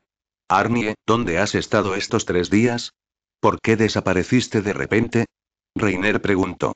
Fui secuestrado por traficantes de personas antes de escapar. Arnie volvió a sacar a relucir la razón inventada. Cuando todos oyeron esto, abrieron mucho los ojos y se pusieron furiosos. Reiner y Bertolt se sintieron aliviados en secreto. Es bueno sin exposición. Zeyuan casualmente encontró un rincón secreto y enterró la caja armada. Con esta cosa es realmente difícil actuar. Posteriormente, Zeyuan comenzó a deambular por la zona especial de toros. Las calles son de tierra y el ambiente es muy preocupante. De ninguna manera, el nivel de tecnología en la Edad Media, más la amenaza de los gigantes. Es difícil preguntar qué tan alto es el mundo dentro de los muros en términos de infraestructura. Pase por un puesto que vende manzanas. Zeyuan quería comprar una manzana para probar, y luego recordó que no tenía dinero en este mundo. Solo se puede hacer. En ese momento se escuchó un ruido proveniente de la calle a lo lejos. Put Future. Zeyuan buscaba prestigio. Entonces vi que la puerta del muro de Rose se abría lentamente en ese momento. Un grupo de soldados montados en altos caballos entraba en la muralla a través de la puerta. Estos soldados están vestidos con los mismos trajes que Arnie. La única diferencia es que el emblema en su pecho y detrás de ellos no son 2 espadas cruzadas, sino alas blancas. Esas son las alas de la libertad. Representa al cuerpo de investigación que anhela la libertad. Hay 3 tipos principales de legiones dentro de los muros. Regimiento de guarnición encargado de la inspección y protección de las murallas. Un cuerpo de investigación encargado de indagar la verdad sobre el gigante extramuros. Un regimiento de gendarmería responsable de proteger a la familia real y mantener el orden. Y ahora esta escena es el regreso del cuerpo de investigación que fue a investigar fuera del muro. La multitud era ruidosa, expresando su bienvenida y afecto por el cuerpo de inspección. El comandante Erwin es demasiado confiable, y desde que Alvin se convirtió en el comandante del regimiento, el cuerpo de inspección nunca ha sido derrotado. Vaya, ¿ese es el capitán Levy? Se dice que el capitán Levy solo puede derrotar a 100 soldados. Wings of Freedom es tan hermoso, por la libertad de nuestra raza humana, sigue luchando, lucha con los gigantes de afuera. El sonido de la discusión llegó a los oídos de Zeyuan. Zeyuan miró hacia la cima del equipo. Al frente estaba un hombre de mediana edad. La apariencia de la otra parte no es sobresaliente. Sin embargo, el rostro decidido, así como el impulso que rodea el cuerpo, transmiten a las personas una sensación de extrema confianza. Comandante Erwin. Comandante del cuerpo de inspección. Este es el mundo de los gigantes, y Zeyuan quiere reclutarlo al máximo e incluirlo en el objetivo de la Fundación SCP. Zeyuan se puso la capucha y se metió entre la multitud.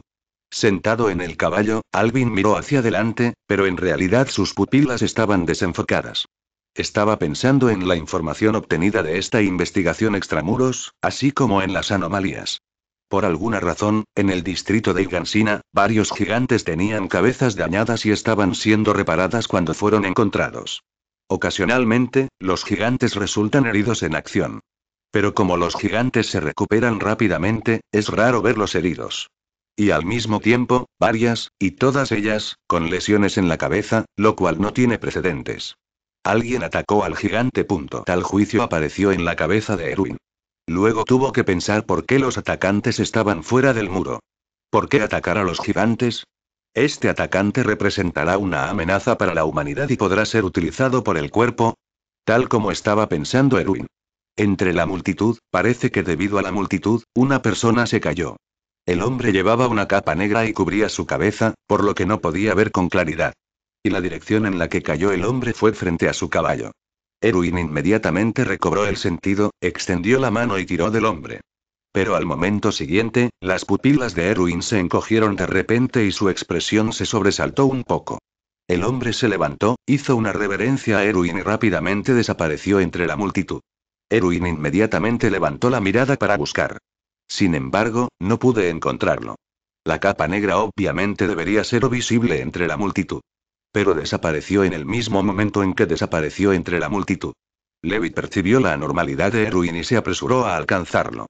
«Erwin, ¿qué pasa?», el soldado comandante preguntó con voz profunda. Erwin miró su mano. Justo ahora, cuando fui a ayudar al hombre con la mano, había una nota extra en ese momento.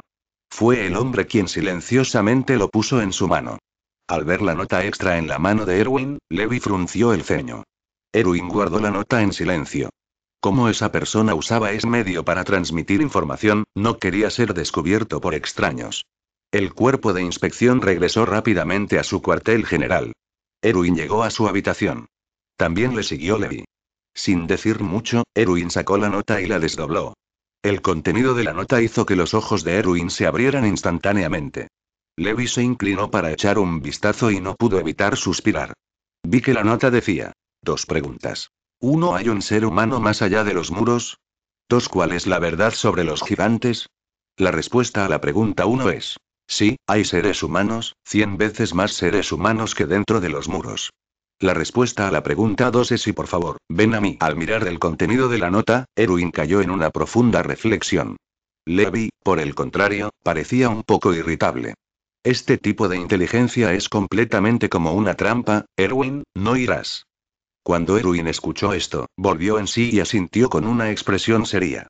Este tipo de información, aunque sea una trampa, debe ser descubierta, y ese es el deber del cuerpo de investigaciones. La ubicación está dentro del muro, la otra parte no tiene restricciones de seguidores, incluso si es una trampa, tenemos la capacidad de liberarnos. Levi cortó y luego dijo: entonces llévame. Digno de 100 soldados, la fuerza del comandante no se agota. Incluso si fuera una trampa, el capitán Levi confiaba en que podría superar el asedio. Con el tiempo. El crepúsculo envolvió el mundo dentro de los muros. Debido a los altos muros, la puesta de sol parece llegar antes en Paradis que en otros lugares. En la oscuridad de la noche, 2 personas del cuartel general del cuerpo de inspección salieron.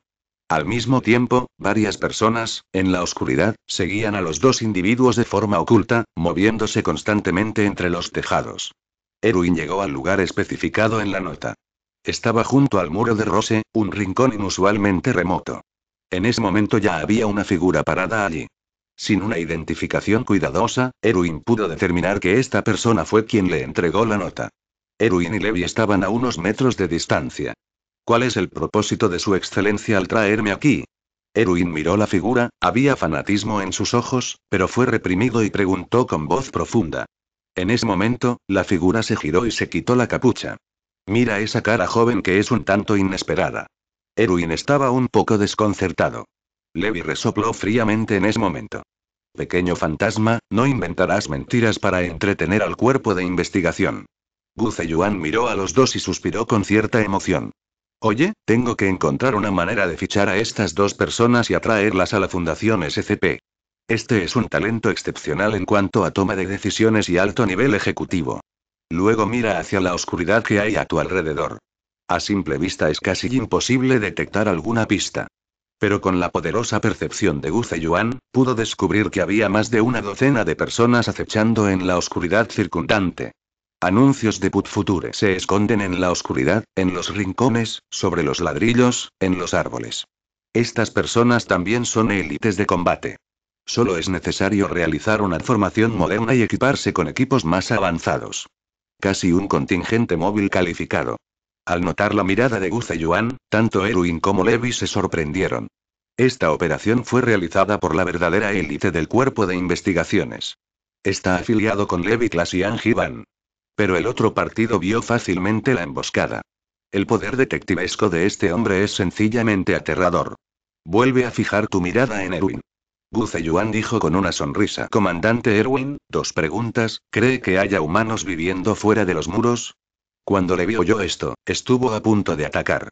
Vienen aquí a buscar respuestas, no a que les hagan preguntas. Pero fue tirado por Erwin.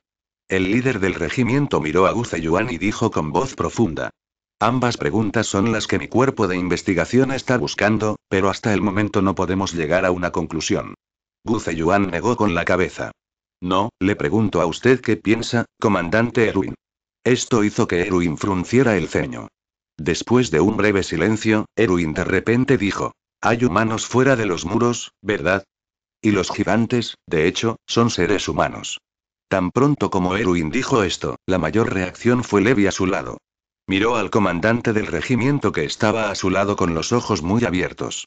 Erwin, ¿de qué estás hablando? Y los miembros del cuerpo de investigación, que estaban escondidos en las sombras, también estaban desconcertados y conmocionados en ese momento.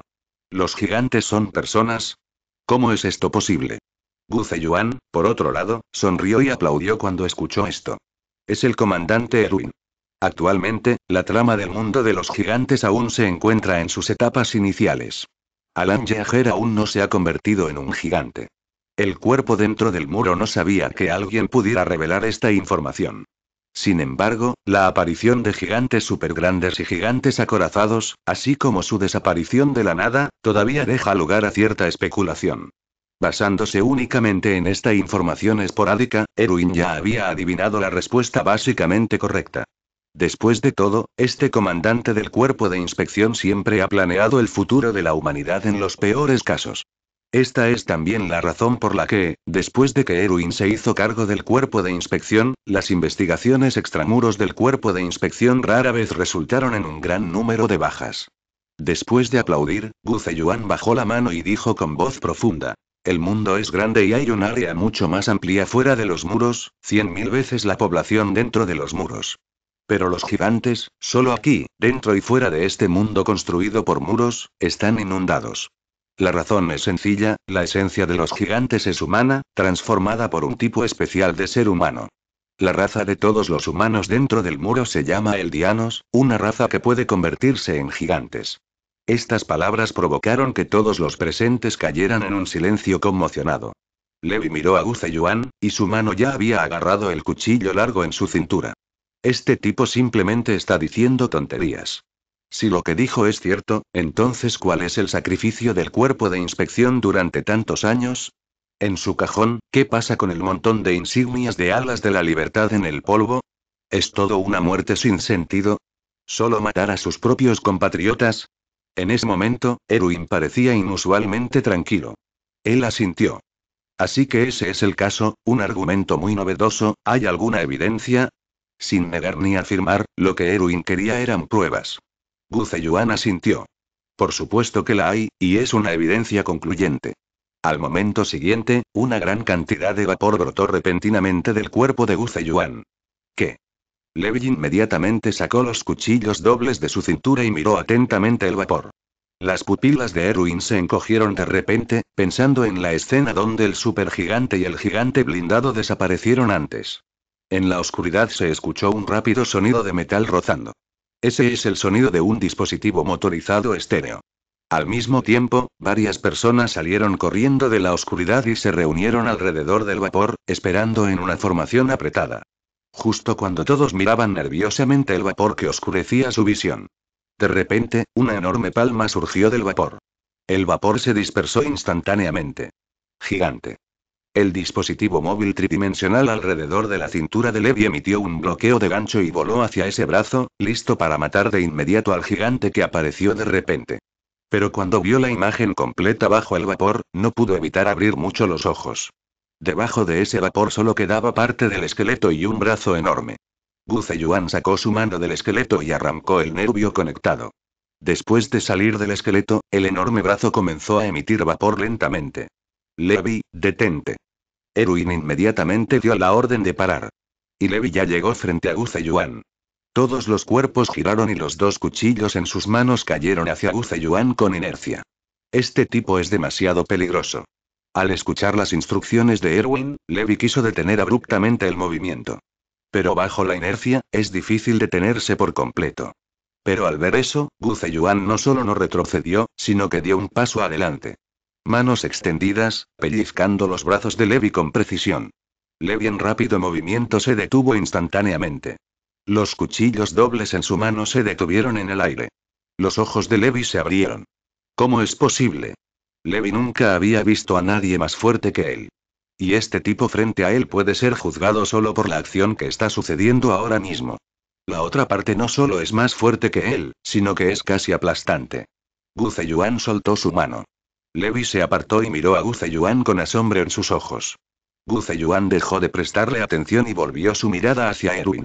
Esa evidencia debería ser suficiente para demostrar algo. Erwin asintió solemnemente. Dado que los seres humanos pueden ser gigantizados, la inteligencia que dijo Zeyuan tiene más del 90% de credibilidad. Pero en ese momento, una persona se precipitó de repente hacia el cuerpo del gigante que estaba burbujeando con vapor. Capitán Anji. Los gritos en el fondo eran, sin duda, un poco desgarradores. Anji-san. Loco por la ciencia. Apasionado por el estudio de los gigantes. En ese momento, se arrojó directamente sobre el cuerpo del gigante humeante. Gigante. Anji gritó, y luego casi se quemó porque el vapor estaba demasiado caliente y se sentó en el suelo. Alguien detrás de él lo siguió, con expresión dolorosa e impotente. Capitán Anji, es demasiado peligroso. Por favor, manténgase alejado. Sin embargo, no puede contener al fanático Anji en absoluto. Cuando Zeyuan vio esta escena, no pudo evitar ayudar. Put Future, ¿por qué la trajiste aquí? Al escuchar la pregunta de Zeyuan, Levi inconscientemente hizo un sonido interrogativo de almeja.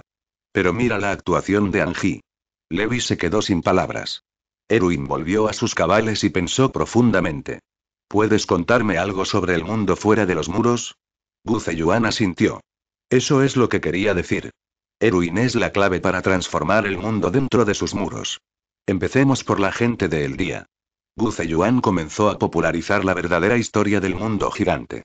Como antepasado de los esclavos, Ymir, accidentalmente entró en contacto con insectos grotescos y obtuvo el poder de los gigantes. Sin embargo, incluso con el poder de los gigantes, el antepasado Ymir todavía se sometió al rey original Fritz. Bajo la ambición del rey original Fritz, el antepasado Ymir utilizó el poder de los gigantes para devastar el mundo y conquistar el territorio. Durante el asesinato del primer rey Fritz, murió la primera antepasada Ymir y sus hijos se la comieron. El poder de los gigantes fue heredado y dividido entre 9 gigantes inteligentes. Todos los eldianos existentes, todos descendientes del antepasado Ymir, tienen el potencial de transformarse en gigantes. El descendiente del rey Fritz no pudo soportar seguir devastando el mundo y llegó a la isla con la mayoría de los eldianos. Los eldianos estaban confinados entre 3 muros y protegidos al mismo tiempo. Al mismo tiempo, con el poder del gigante antepasado, modifica los recuerdos de todas las personas y forja el mundo actual dentro del muro. Los malayos, el estado que controlaba parte de los eldianos, lavaron el cerebro y controlaron a los 7 gigantes de la sabiduría. Los malayos utilizaron a los 7 gigantes de la sabiduría para continuar la guerra, lo que provocó que todos los que estaban afuera estuvieran resentidos con los eldianos. Debido al desarrollo de la ciencia y la tecnología, el poder de los gigantes gradualmente se volvió difícil de aplastar en la situación de batalla, y los malayos comenzaron a tener sed de los gigantes ancestrales. Debido a que el gigante ancestral tiene el poder de las coordenadas legendarias, puede controlar a todos los gigantes y puede lanzar el sonido de la tierra. Las 3 murallas de la isla Paradis están en realidad compuestas por innumerables gigantes de gran tamaño, endurecidos. El llamado sonido de la tierra significa que innumerables gigantes supergrandes dentro del muro de la liberación pisan cada parte del mundo. La inteligencia está claramente explicada a un lado. Todos los integrantes del cuerpo de investigación presentes cayeron en una enorme confusión. Entonces, ¿el enemigo al que se enfrentan no es en realidad un gigante? ¿Pero 100.000 veces más humanos que ellos? ¿Cómo se podrá lograr la libertad que busca el cuerpo de investigación?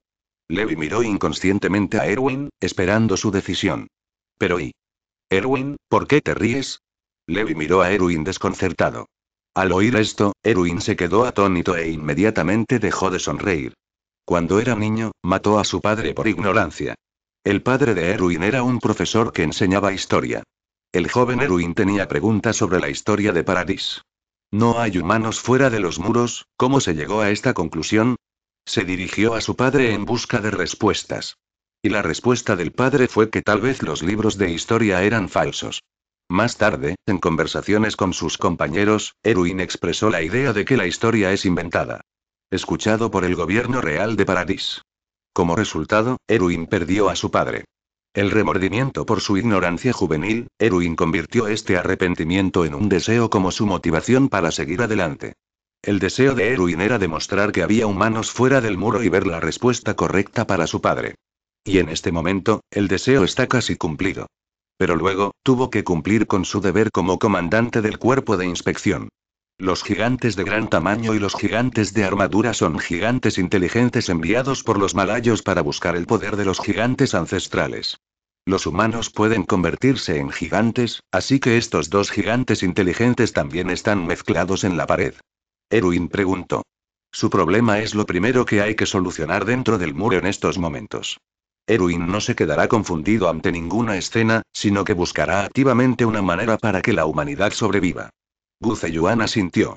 Está mezclado, pero ya he enviado a alguien para resolverlo, y el comandante del regimiento no tiene que preocuparse por eso.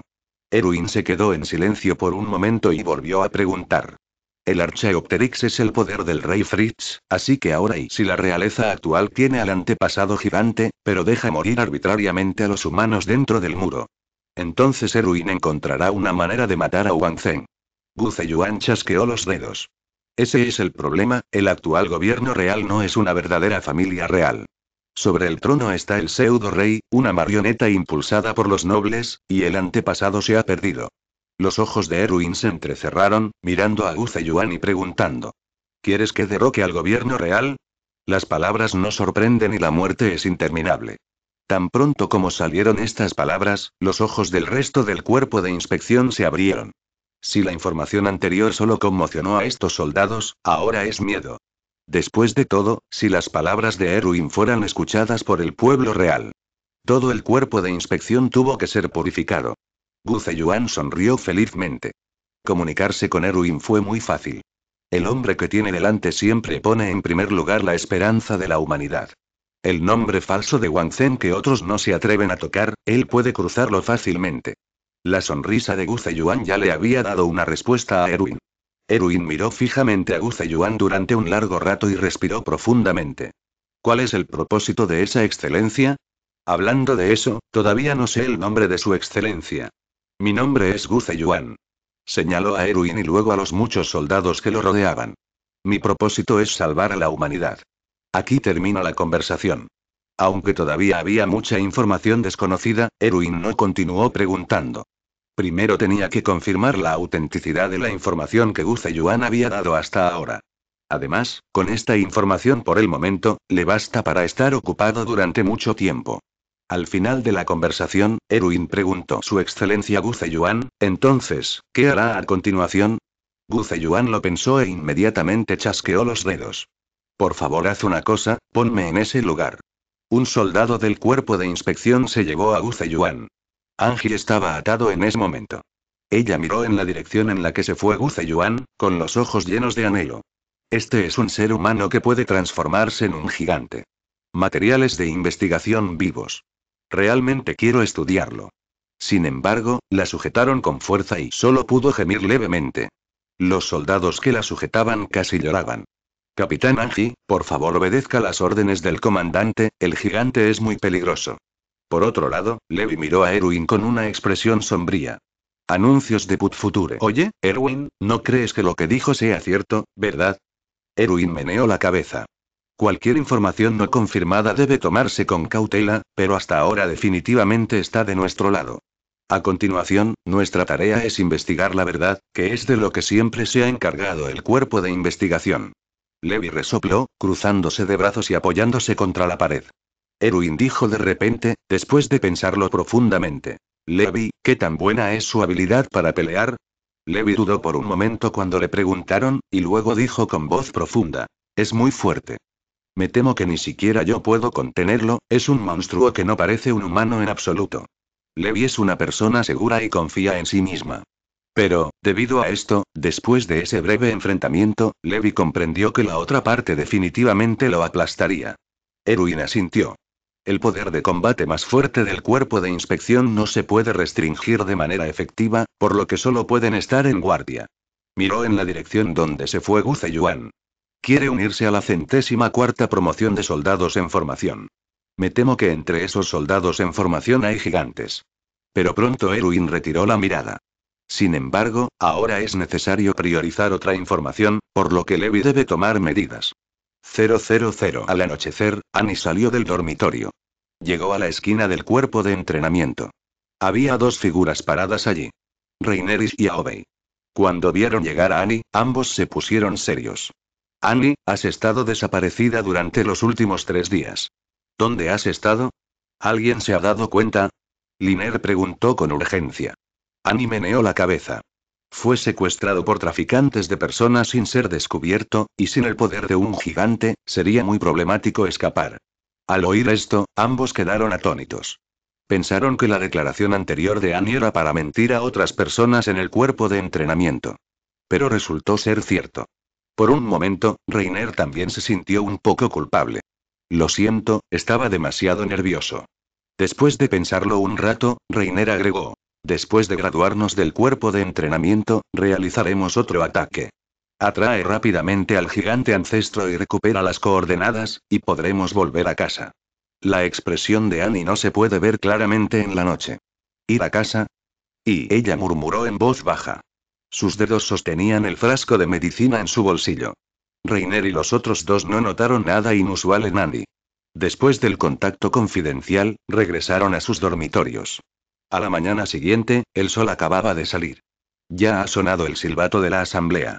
El 104º grupo de soldados de entrenamiento llegó rápidamente al espacio abierto para reunirse.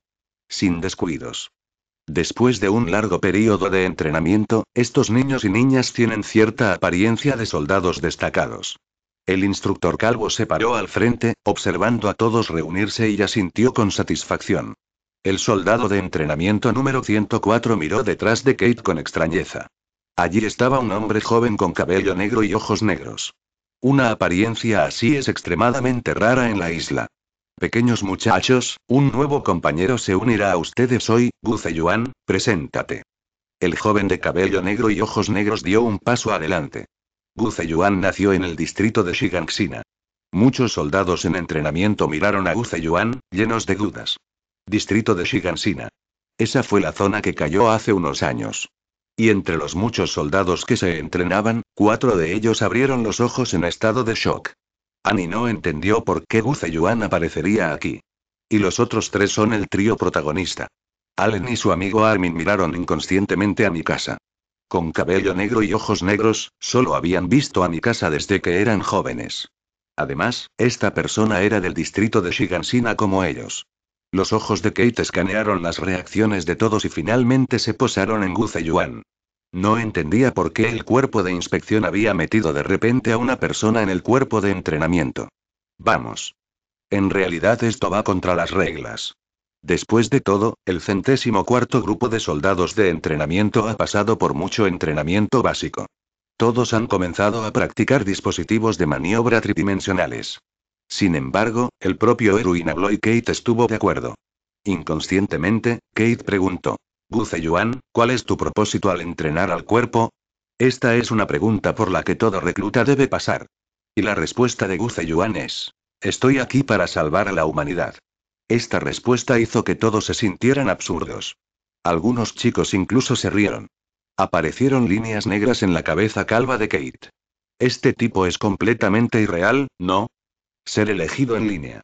Al final, Kate no dijo nada sarcástico. Después de todo, este tipo fue traído por Erwin. Kate tenía mucha confianza en Erwin. Después de todo, Kate era el antiguo jefe del cuerpo de inspección. Zeyuan se enfrentó a muchos soldados en entrenamiento. Comienza el primer punto del día, el entrenamiento físico, 20 vueltas alrededor del campo de entrenamiento. Por orden de Kate, comenzó el entrenamiento de hoy. Durante la carrera, todos miraron a Zeyuan intencional o involuntariamente. Este compañero que apareció de repente era realmente, sorprendente en todos los sentidos de la palabra. Tiene cabello negro y ojos negros, rompe las reglas del cuerpo de entrenamiento y es súper guapo. Las chicas lo miraron intencional o involuntariamente y luego rápidamente apartaron la mirada. Debido a la participación de Zeyuan, todos estaban un poco distraídos mientras corrían. Zeyuan, por otro lado, mantuvo su ritmo ni demasiado rápido ni demasiado lento, manteniéndose en el medio del equipo. Este nivel de ejercicio ni siquiera es un paseo para él. Annie miró fijamente a Zeyuan, queriendo acercarse y preguntar. Sin embargo, esto fue obstaculizado por la gente que lo rodeaba. Especialmente Lena y Beckham. Solo puedo rendirme. El entrenamiento de la mañana transcurrió rápidamente. Durante la comida, Zeyuan se sentó solo en un rincón, masticando simbólicamente la comida seca. Movilizó sus células y cortó el sentido del gusto. Desagradable. Solo finge. En ese momento se acercaron 3 personas. Zeyuan miró hacia arriba y vio que eran Allen, Armin y Mikasa. Allen se sentó frente a Zeyuan de manera familiar. Hola, mi nombre es Eren Yeager, este es Armin y esta es mi casa, también somos del distrito de Shiganshina y Zeyuan les sonrió a los 3. Los 3 jóvenes no pudieron evitar quedarse atónitos cuando vieron la sonrisa de Zeyuan. La afinidad es demasiado fuerte. Al principio, Armin y Mikasa todavía estaban un poco avergonzados, pero en este momento, se dejaron llevar por completo. Hola, seré tu acompañante en el futuro, por favor avísame. Zeyuan decía rutinariamente palabras de escena. Eren sonrió y asintió. Sí, claro, será un compañero a partir de ahora. Para Zeyuan, que es igual en su ciudad natal, los 3 tienen diferentes grados de buenos sentimientos. Hablamos un rato. Put future. Zeyuan descubrió que Allen y Armin estaban un poco ansiosos por hablar. Simplemente pregúntame cualquier cosa y, si lo sé, te responderé. Estas palabras resolvieron instantáneamente el dilema de ambos. Armin le sonrió a Zeyuan en agradecimiento y luego preguntó. Zeyuan, ¿también tienes cabello negro y ojos oscuros, muy similar a Mikasa? ¿La conoces a ella o a su familia? Hay muy pocos orientales en la isla, por supuesto, no hay nombres étnicos en la isla. Mikasa fue secuestrada por traficantes y su madre fue asesinada por traficantes. Es porque hay poca gente en Oriente y se pueden vender a buen precio. Y la misma gente, básicamente se amontona. Entonces, los 2 querían intentar encontrar a los otros miembros de la familia de Mikasa. Zeyuan miró a Mikasa. En la mirada de la otra parte se veía un claro deseo. Para su familia, Mikasa tiene una gran dedicación. Zeyuan reflexionó por un momento y habló. Tal vez seamos de la misma raza, pero yo he vivido solo desde niño, sin el cuidado de mis mayores, y soy huérfano. Al final se optó por un compromiso. El reconocimiento aleatorio de familiares es fácil de desacreditar, pero es contraproducente. Es mejor dejar la impresión de una raza afín. El tema de los huérfanos es pesado. Alan intentó cambiar de tema. Zeyuan, dijiste que el propósito de unirse al cuerpo es salvar a la humanidad. Zeyuan asintió. Sí, salvemos a la humanidad. Allen solo quería decir, ambicioso. Por otro lado, se escucharon risas burlonas. ¿Salvar a la humanidad? No te has despertado. Cuando Eren escuchó esto, inmediatamente lo miró enojado. Vamos, ¿qué derecho tienes a ríete de los demás? El arte de la pintura. Zeyuan echó un vistazo. Este también es un papel secundario importante, la ruta de crecimiento del personaje es muy fluida y la diferencia en las etapas iniciales y finales es muy agradable. Eren y Jin no se llevaron bien y en ese momento inmediatamente se pelearon. Hazlo inmediatamente. Zeyuan extendió su mano para tirar a Eren hacia atrás. Eren miró a Zeyuan desconcertado. Zeyuan simplemente negó con la cabeza ligeramente. Solo los sueños que son ridiculizados tienen el valor de ser realizados. Cuando Eren escuchó esto, no pudo evitar quedarse atónito, y sus ojos se iluminaron de inmediato y enfocó su cabeza. Y Jin allí resopló fríamente. Maldita sea, este tipo lo fingió. Eren se sentó de nuevo. Al ver que los 2 no pelearon, Armin exhaló un suspiro de alivio y lanzó una mirada agradecida hacia Zeyuan. Zeyuan sonrió. ¿Y qué hay de Alan? ¿Cuál es tu propósito al unirte al cuerpo, o más bien, cuál es tu sueño? Eren quedó atónito y luego su expresión se volvió seria. Quizás inspirado por las palabras de Zeyuan hace un momento, expresó el sueño más profundo de su corazón. Voy a expulsar a todos los gigantes y no dejaré ningún caballo atrás.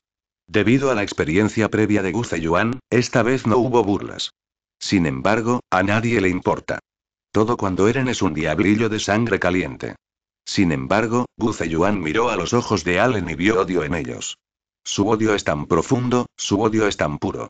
Bajo sus ojos, Zeyuan vio la maldición de Allen sobre el enemigo, la maldición de la inmortalidad. Así es, un odio tan puro ya puede ver la sombra del futuro. La sombra que desata el sonido de la tierra para destruir a todos los enemigos. Como Zeyuan adivinó inicialmente. Quizás el mayor factor inestable en el mundo de los gigantes de Losting es Alan Jaeger. Tal como se evalúa en la obra original, el poder del gigante ancestral cayó en manos de quienes no debían tenerlo. Mientras pensaba, Zeyuan de repente pensó en una forma de reducir la inestabilidad. Agente de corporalización femenina. El cuerpo afecta a la mente. Tal vez y convertir a Allen en una pequeña loli, ¿puede este producto ser honesto? Dio la casualidad de que llevaba consigo la medicina para el cuerpo femenino dada por Misurio Yama. Cuanto más pensaba Zeyuan en ello, más factible lo sentía. Bueno, eso es todo. Eren dijo apasionadamente, pero encontró a Zeyuan mirándolo a los ojos, lo que lo hizo estremecerse. Inconscientemente, se estremeció. Siempre siento frío debajo de mí. Horrible. La hora de la comida pasó rápido. Todos salieron uno tras otro, listos para ir al campo de entrenamiento para el entrenamiento de la tarde. El trío protagonista también se levantó y se fue. Mikasa siempre se queda colgada al final. Pero antes de dar 2 pasos, Mikasa sintió que alguien le daba una suave palmadita en el hombro. Al girar la cabeza para mirar, vio que Zeyuan lo seguía. Y, en el momento en que se giró, Mikasa se encontró con un par de ojos de color rojo sangre. El caleidoscopio giró silenciosamente y Zeyuan le lanzó ilusiones a Mikasa. Sería demasiado desperdicio entregarle a Mikasa a Eren, y sería mejor que él lo raptara. Optimista respecto a Alan, Mikasa lo usa así. Los dedos rozaron el cabello roto de Mikasa y le susurraron al oído. Mikasa, tenemos la misma sangre fluyendo por nuestros cuerpos, somos miembros de la misma raza. Los ojos de Mikasa estaban vacíos y Murran asintió. Si un día sientes dolor, ven a mí, soy un buen compañero en el que siempre puedo confiar. Zeyuan agravó la indirecta en el corazón de Mikasa. Cuando Alan muestra signos de estar perdiendo el control. Zeyuan le metió una botella de poción rosa en la mano a Mikasa. Déjalo beber esto. Mikasa miró fijamente la poción en su mano y asintió nuevamente. Con un chasquido de dedos, Zeyuan levantó la ilusión del caleidoscopio y se giró para irse. Kamui no puede controlar directamente los pensamientos de otras personas como otros dioses, pero la ilusión puede plantar semillas sutilmente. Luego espera a que las semillas germinen. Aturdido, Mikasa de repente volvió a sus cabales. Subconscientemente apretó el frasco de medicina en su mano y luego lo guardó apropiadamente. Unos días después, Zeyuan miró por la ventana. El sol aún no había salido. Estaba oscuro afuera. Sin embargo, esto no afectó la visión de Zeyuan. Afuera caían grandes copos de nieve. Se ha acumulado una gruesa capa de nieve sobre el borde de la ventana. El mundo ha entrado en un invierno frío. Novelcrack le trae esta novela, si la escucha en otro canal con esta etiqueta, significa que la descargaron y la subieron sin ningún esfuerzo.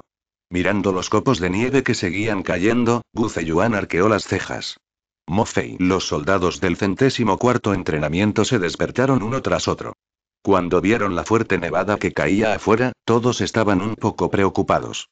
Este tipo de clima no debería llamarnos a entrenar. Así lo dijo el niño de cabeza de 2,5 centímetros llamado Connie. Como resultado, antes de que cayeran las palabras, se escuchó un silbido apresurado afuera, así como el rugido de Kate. Asamblea urgente. Todos miraron a Connie enojados. Chico, esto es una completa tontería. Anuncios de Put Future. Jin se quejó. Connie quería llorar sin lágrimas. Todos estaban bien vestidos y llevaban chaquetas gruesas y cálidas.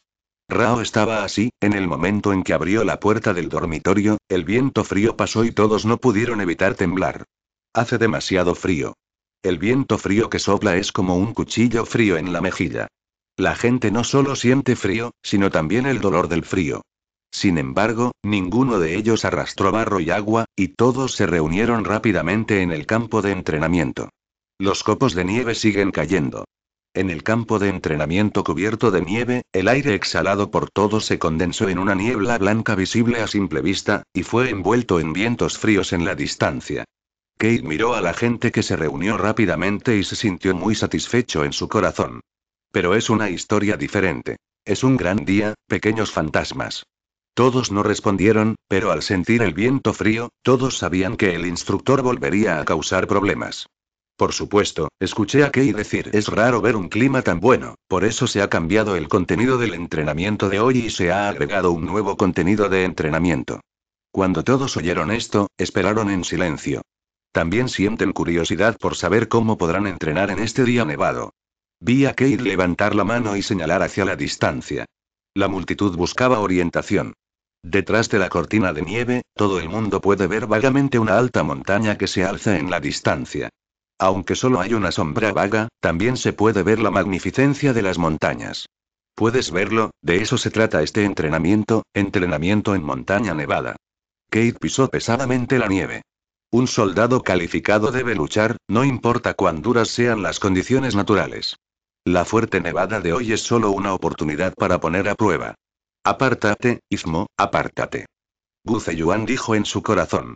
Este es el entrenamiento de montaña nevada en la trama original. Es una parcela pequeña. Y el resto de la multitud tenía caras no muy bonitas. La cordillera a lo lejos, con solo mirarla se puede saber lo difícil que es escalarla. Con la fría temperatura de hoy, hay fuertes nevadas. Tengo miedo de que si no tengo cuidado, moriré en esa montaña nevada. Esta sesión de entrenamiento es bastante peligrosa, por lo que puedes elegir no participar. Kate dijo de repente. Cuando todos oyeron esto, quedaron atónitos. ¿Realmente puedes no participar? Entonces, ¿quién sería estúpido y correría a esa montaña nevada y la escalaría de nuevo? Es solo que Kate sonrió maliciosamente. Esta capacitación cuenta para los resultados de la evaluación final. Los resultados de la evaluación final son los resultados de todos los alumnos cuando se gradúan. Solo aquellos que están entre los 10 primeros pueden unirse al regimiento de gendarmería. También hay regimientos de gendarmería que pueden vivir cómodamente en el interior y no tienen que verse amenazados por gigantes. Se puede decir que ingresar al regimiento de gendarmería es el objetivo del 90% de los reclutas. Si no fuera por el tigre agazapado y el dragón oculto en el 104º ejército de entrenamiento, se habría alcanzado la proporción de 9-9 en el pasado. Entonces, digámoslo de esta manera y todos apretaron los dientes, ¿no había otra opción? Al observar la reacción de todos, Kate sonrió y luego comenzó a anunciar la lista de grupos para este entrenamiento. Mikasa, Alan, Armin, Mina. Zeyuan escuchó a la agrupación y tuvo una evaluación aproximada. El grupo es al mismo tiempo fuerte y débil. Por ejemplo, en el grupo líder, Mikasa y Eren están en la cima de la puntuación general. Y Armin y Mina son ambos tipos con un físico no muy bueno. La distribución es bastante razonable. Ahora que lo pienso, Kate no quería que los entrenadores realmente murieran en las montañas nevadas. Mientras pensaba, Zeyuan escuchó a Kate leer su nombre. Zeyuan, Rista, Ymir, Díaz. Zeyuan quedó atónito. Ah, esto. Él todavía quiere ver la obra juntos, ¿por qué llegó al equipo de la reina? Organiza tu equipo, reúnete con tus compañeros y comienza a contar cuando salga el sol. Con la orden de Kate, comenzó este entrenamiento en la montaña nevada. Las dos muchachas se juntaron en ese momento. Oye, es este tipo, relación turbia, oye, no te retrates por un tiempo. Fue Ymir quien dijo esto. Este chico es una famosa chica de lengua venenosa en el grupo. Ocupa el segundo lugar en la lista de chicas que no pueden ser provocadas. El primero es Arnie. Zeyuan se quedó atónito cuando escuchó esto. ¿Sombreado? Esta es la primera vez que alguien lo describe así. Pero pronto Zeyuan también se dio cuenta de la razón. Después de ingresar al cuerpo de entrenamiento, tenía una mentalidad de observación, por lo que rara vez interactuaba con la gente. Por eso se dice que es turbio. Ymir, no digas eso, a Zeyuan no le importa, ella no lo dijo verbalmente.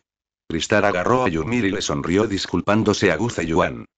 Zeyuan negó con la cabeza. Está bien, déjala que lo diga. Cuando Trista escuchó esto, no pudo evitar quedarse atónito, un poco abrumado. Ymir, por otro lado, miró a Zeyuan con sospecha. Al fin y al cabo, ¿cómo puede un adolescente no estar enojado? Hablando de eso, este tipo fue ridiculizado por soñar antes, pero estaba completamente sin vida. Es tan raro. Y en ese momento también llegó el último miembro del equipo. Día. Un adolescente. Zeyuan lanzó una mirada. Las pistas pronto fueron descubiertas. Los pasos del otro lado eran frívolos, y él inconscientemente tensó su cuerpo, obviamente en malas condiciones, tal vez porque ya estaba enfermo por el frío. Puedes saltarte este entrenamiento. Mirando a Daz, Zeyuan dijo. Krista y Ymir también dirigieron su atención hacia Daz. Al ver la fea cara de Daz, también se dio cuenta del problema.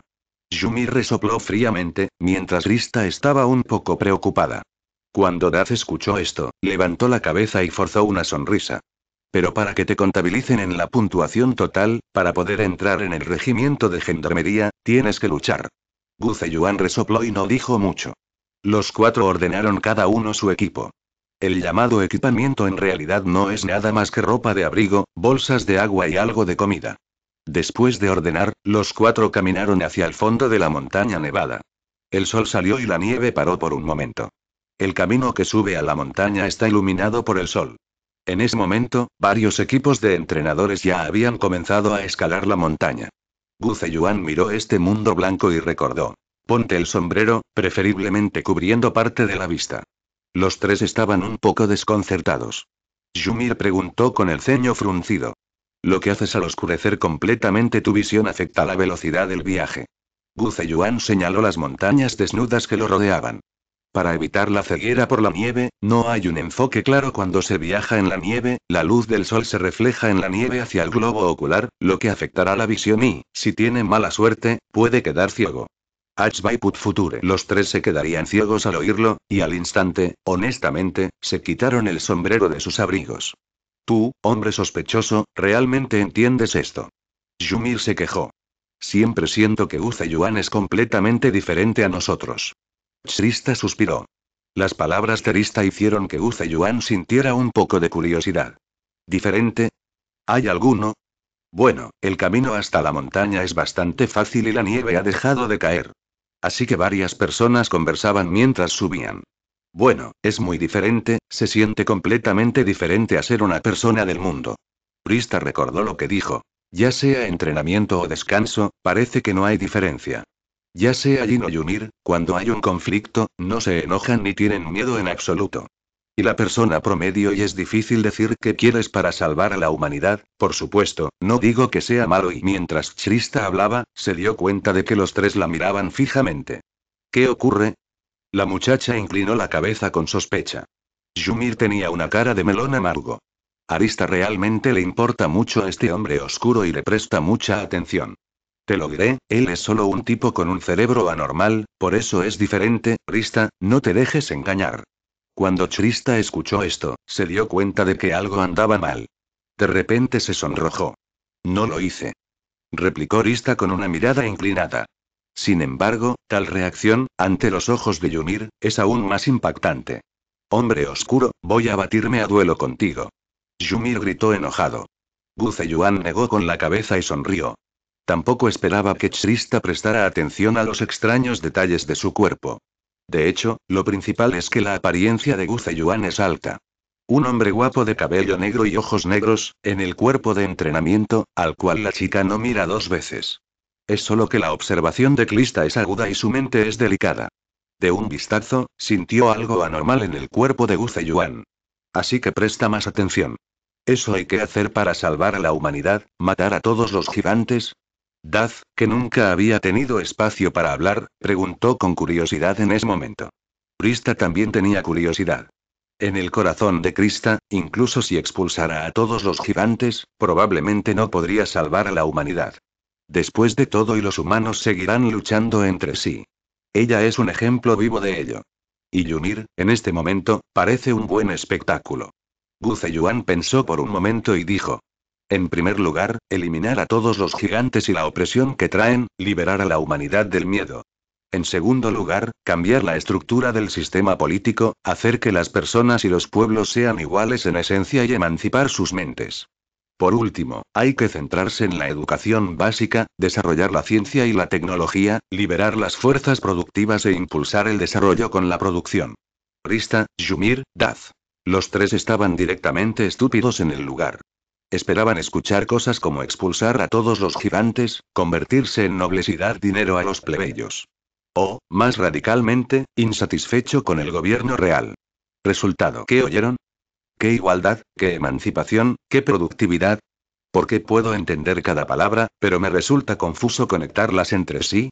Shrista leyó muchos libros cuando era niña. Apenas puedo entender algunas cosas. Pero fue precisamente por esa comprensión que Rista quedó aún más sorprendida y confundida. Después de un largo silencio, Ymir preguntó. En resumen, ¿quieres decir, matar a los gigantes primero y luego rebelarse? Zeyuan asintió. Aunque hay una diferencia en el comportamiento, es más o menos lo mismo. Los tres jadearon. Es la primera vez que veo a alguien hablar de rebelión con tanta facilidad. Es como discutir qué comer por la noche. Si se predica esta palabra, ¿no es puro y natural que las 9 razas disipen la felicidad? Shrista tiró inquietamente de Zeyuan. Es peligroso. La niña intentó recordarle a Zeyuan y hacerle entender las cosas peligrosas que había dicho. Zeyuan simplemente le devolvió la sonrisa. Después de esto, la subida fue completamente silenciosa. Zeyuan. Ya no se trata de hablar del cielo hasta la muerte. Esto casi los mató. A Zeyuan no le importó. Al mediodía varias personas hicieron una pausa. Comí algo y bebí una pequeña cantidad de agua. Aunque la comida y el agua están empaquetadas dentro de ropa gruesa. Sin embargo, todavía está congelado. El agua no está congelada, pero beberla no es muy diferente que beber un cuchillo. La comida es pan seco, lo suficientemente duro como para que la gente se pregunte si se romperán los dientes. Después de un breve descanso, partimos nuevamente. Cuando alcanzas las montañas nevadas, el sol ya se ha puesto silenciosamente. Al mismo tiempo, plumas de ganso y nieve comenzaron a caer nuevamente en el cielo. Y lo terrible es que el sol se pone, y a los tres todavía les queda casi la mitad del camino por recorrer. En ese momento, el silencio de varias personas no dejó espacio para la palabra. Por supuesto, Zeyuan todavía caminó. Colgar al final de la línea. Zeyuan miró a las pocas personas que estaban frente a él. El cuerpo de Daz estaba temblando. Rista y Ymir tampoco son muy buenos. Cada vez que levanto mis pasos, me siento extremadamente pesado. Envuelto en una intensa nieve, la parte delantera y trasera están blancas, e incluso el camino está un poco confuso. Este frío extremo es una completa tortura.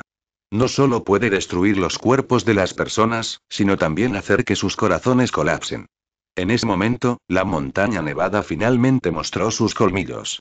Plafi. Un sonido apagado se oía en ese ambiente aburrido, tan pesado y áspero. Rista y Ymir se dieron la vuelta al mismo tiempo. Vi a Dad caer al suelo, salpicando una gran cantidad de nieve. Dios. Rista gritó ansiosamente, corrió rápidamente y se agachó para levantar a Daz. Sin embargo, Daz ya no respondía. Su cara estaba roja y congelada. Rista se quitó los guantes y tocó la frente de Daz. En ese lugar helado y nevado resultó hacer calor. Daz estaba en coma con fiebre alta. Completamente inconsciente. Por encima de las montañas nevadas, en la situación actual, es casi una sentencia de muerte. Este coma profundo no está despierto y pierde el control del cuerpo. ¿Alguna vez has ayudado a una persona borracha? ¿Está más pesado de lo normal? El Daz de hoy puede ser equivalente a una gran pieza de equipaje de más de 100 libras. Abandonando a Daz morirá inevitablemente en esta montaña nevada. Es imposible soportar un coma con fiebre alta durante esta fría noche de invierno. El equipo de rescate no subirá a la montaña hasta al menos después del amanecer mañana. Pero si se prolonga en el tiempo, Daz. Anuncios de Put Future. 3 personas comunes y corrientes que están cansadas serán arrastradas vivas hasta la muerte y abandonadas juntas en esta montaña nevada. Ymir miró fijamente a Zeyuan. Se preguntó cuál sería la reacción de este hombre que estaba lleno de querer salvar a la humanidad en ese momento. Sin embargo, Ymir descubrió que Zeyuan era como un espectador en ese momento. No hubo reacción. Esa actitud hizo que Ymir se sintiera frío y terrible. En ese momento, Ymir entendió lo que Rista quería decir cuando dijo Zeyuan de manera diferente. Y Rista estaba ansiosa después de ver la situación de Daz. Ella miró hacia un lado y rápidamente encontró 2 ramas del grosor de un brazo. Luego prepárate para asegurar el Daz con la ropa abrigada que llevas y arrástralo contigo. Es una buena respuesta. Es una lástima que con la fuerza física de una persona normal, sea imposible arrastrar a Daz montaña abajo. O abandonamos a Daz y vivimos los 3, o morimos los 4 juntos en la montaña nevada.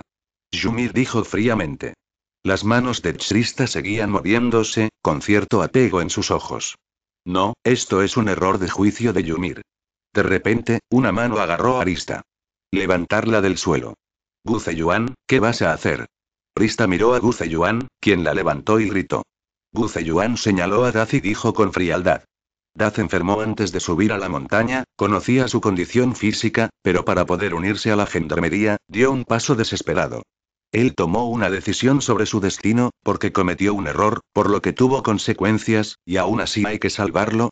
Arista asintió vigorosamente. De todas formas, es nuestro compañero. Gu Zeyuan señaló a Ymir y luego a sí mismo. Por tu mala decisión, también podríamos morir en esta montaña nevada. En ese momento, Gu Zeyuan, ya sea en sus ojos o en sus palabras, era como un cuchillo frío. El cuchillo cayó sobre el cuerpo de Arista. Déjala sufrir, déjala despertar. Arista se quedó atónita y luego sacudió la cabeza violentamente. No, si no, entonces sí. ¿Abandonarte? Interrumpió Gu Zeyuan con frialdad, mirando a Arista. Entonces, ¿solo quieres morir? El rugido resonó sobre las montañas vacías y nevadas, asustando a innumerables pájaros. Los ojos de Arista se abrieron y no pudo decir media palabra más. Porque, ella parece, de hecho, como dijo Gu Zeyuan. Bajo la mirada opresiva de Gu Zeyuan, los ojos de Arista estaban rojos, pero no podía derramar lágrimas. En el viento frío de esta montaña nevada, las lágrimas no pueden fluir. Si Ymir no lo soportaba, se apresuraría a subir. Gu Zeyuan derribó a Arista en ese momento.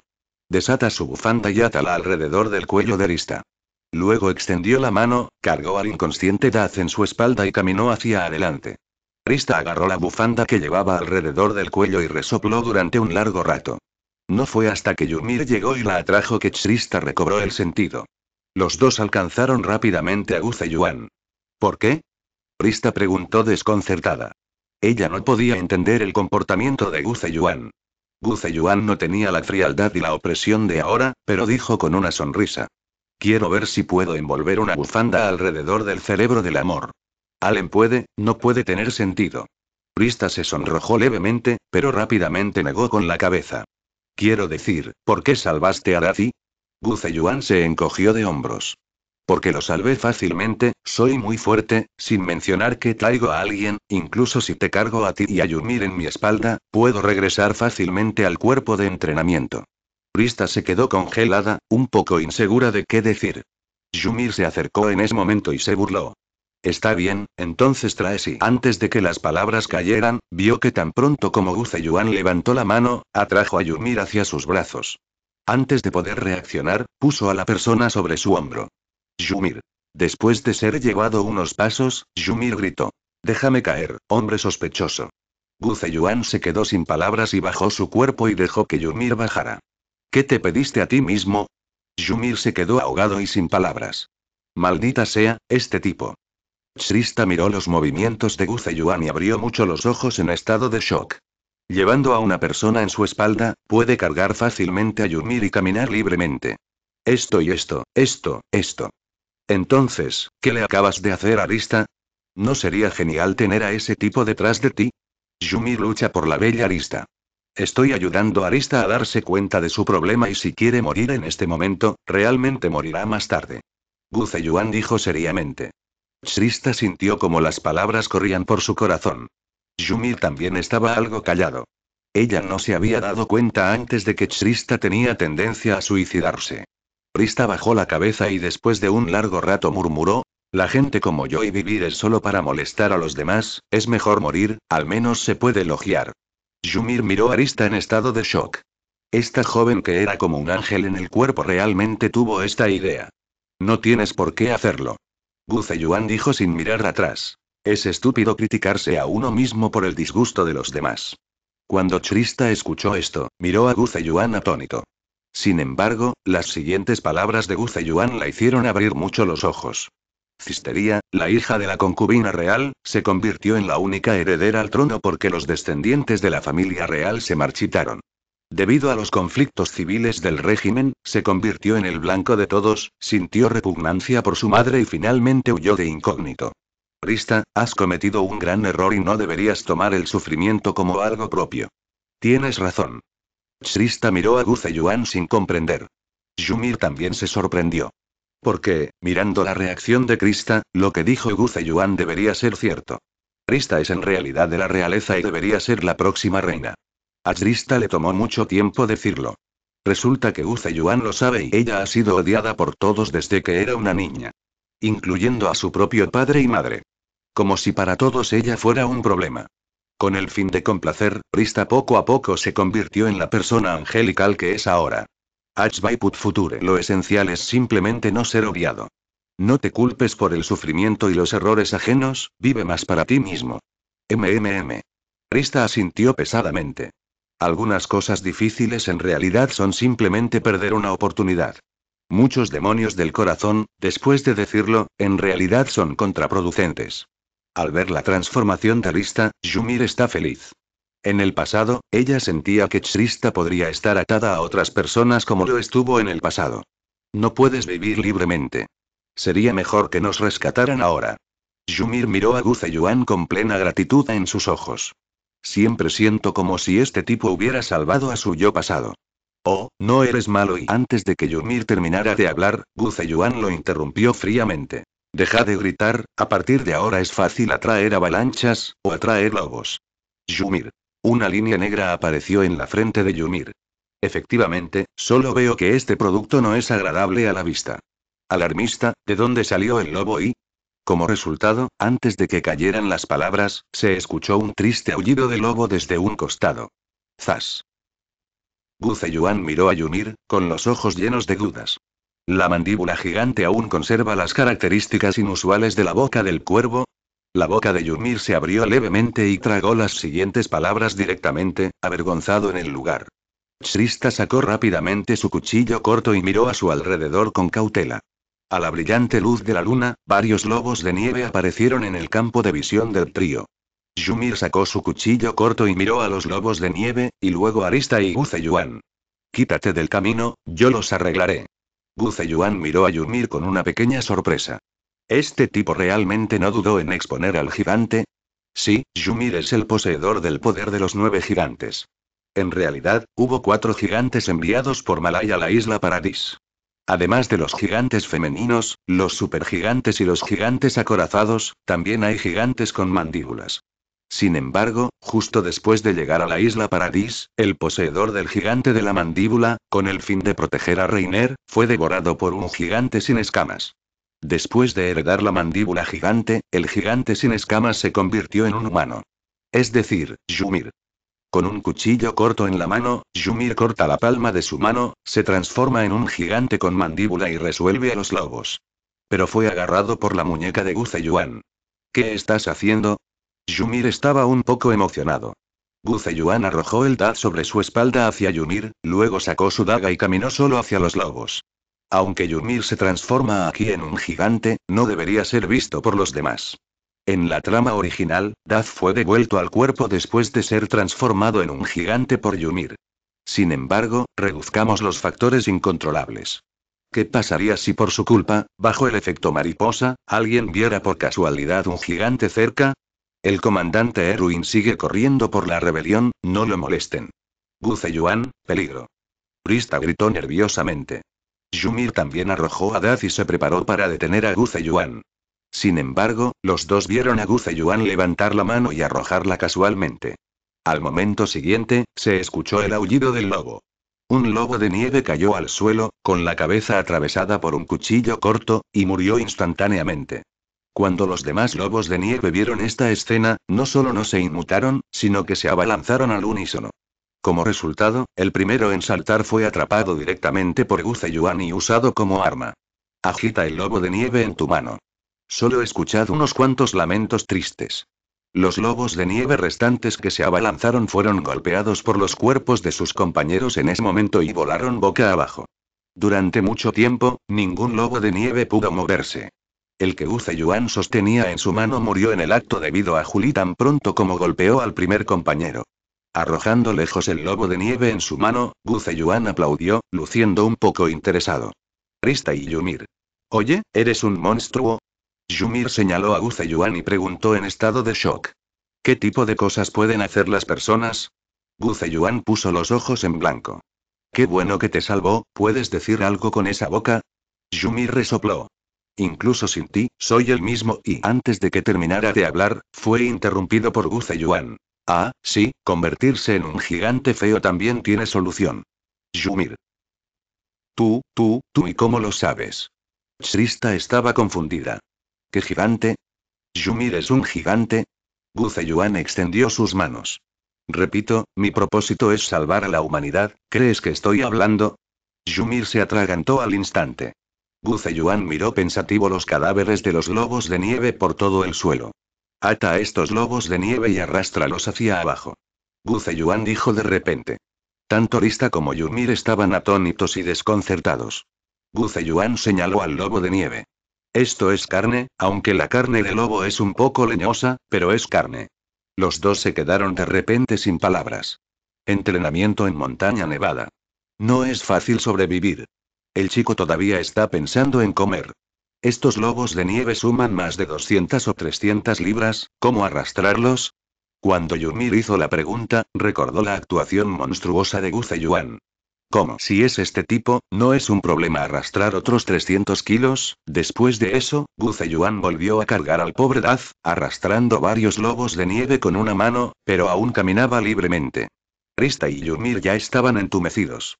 Por cierto, el gigante que acabas de mencionar y Srista preguntó en voz baja. Yumir suspiró y repitió su vida. Ella era una persona de hace 1000 años, se convirtió en un gigante sin escamas que vagaba fuera del muro, accidentalmente se comió a una persona y se convirtió en un humano. Srista se cubrió la boca con sorpresa. Hoy es verdaderamente impactante y encantador el centenario de Srista. ¿Aún no ha regresado Plista? Reiner estaba en el cuerpo de entrenamiento, buscando ansiosamente la figura de Srista. Bertolt se quedó un poco sin palabras. Al ver la mirada ansiosa de Reiner, Bertolt se quedó paralizada.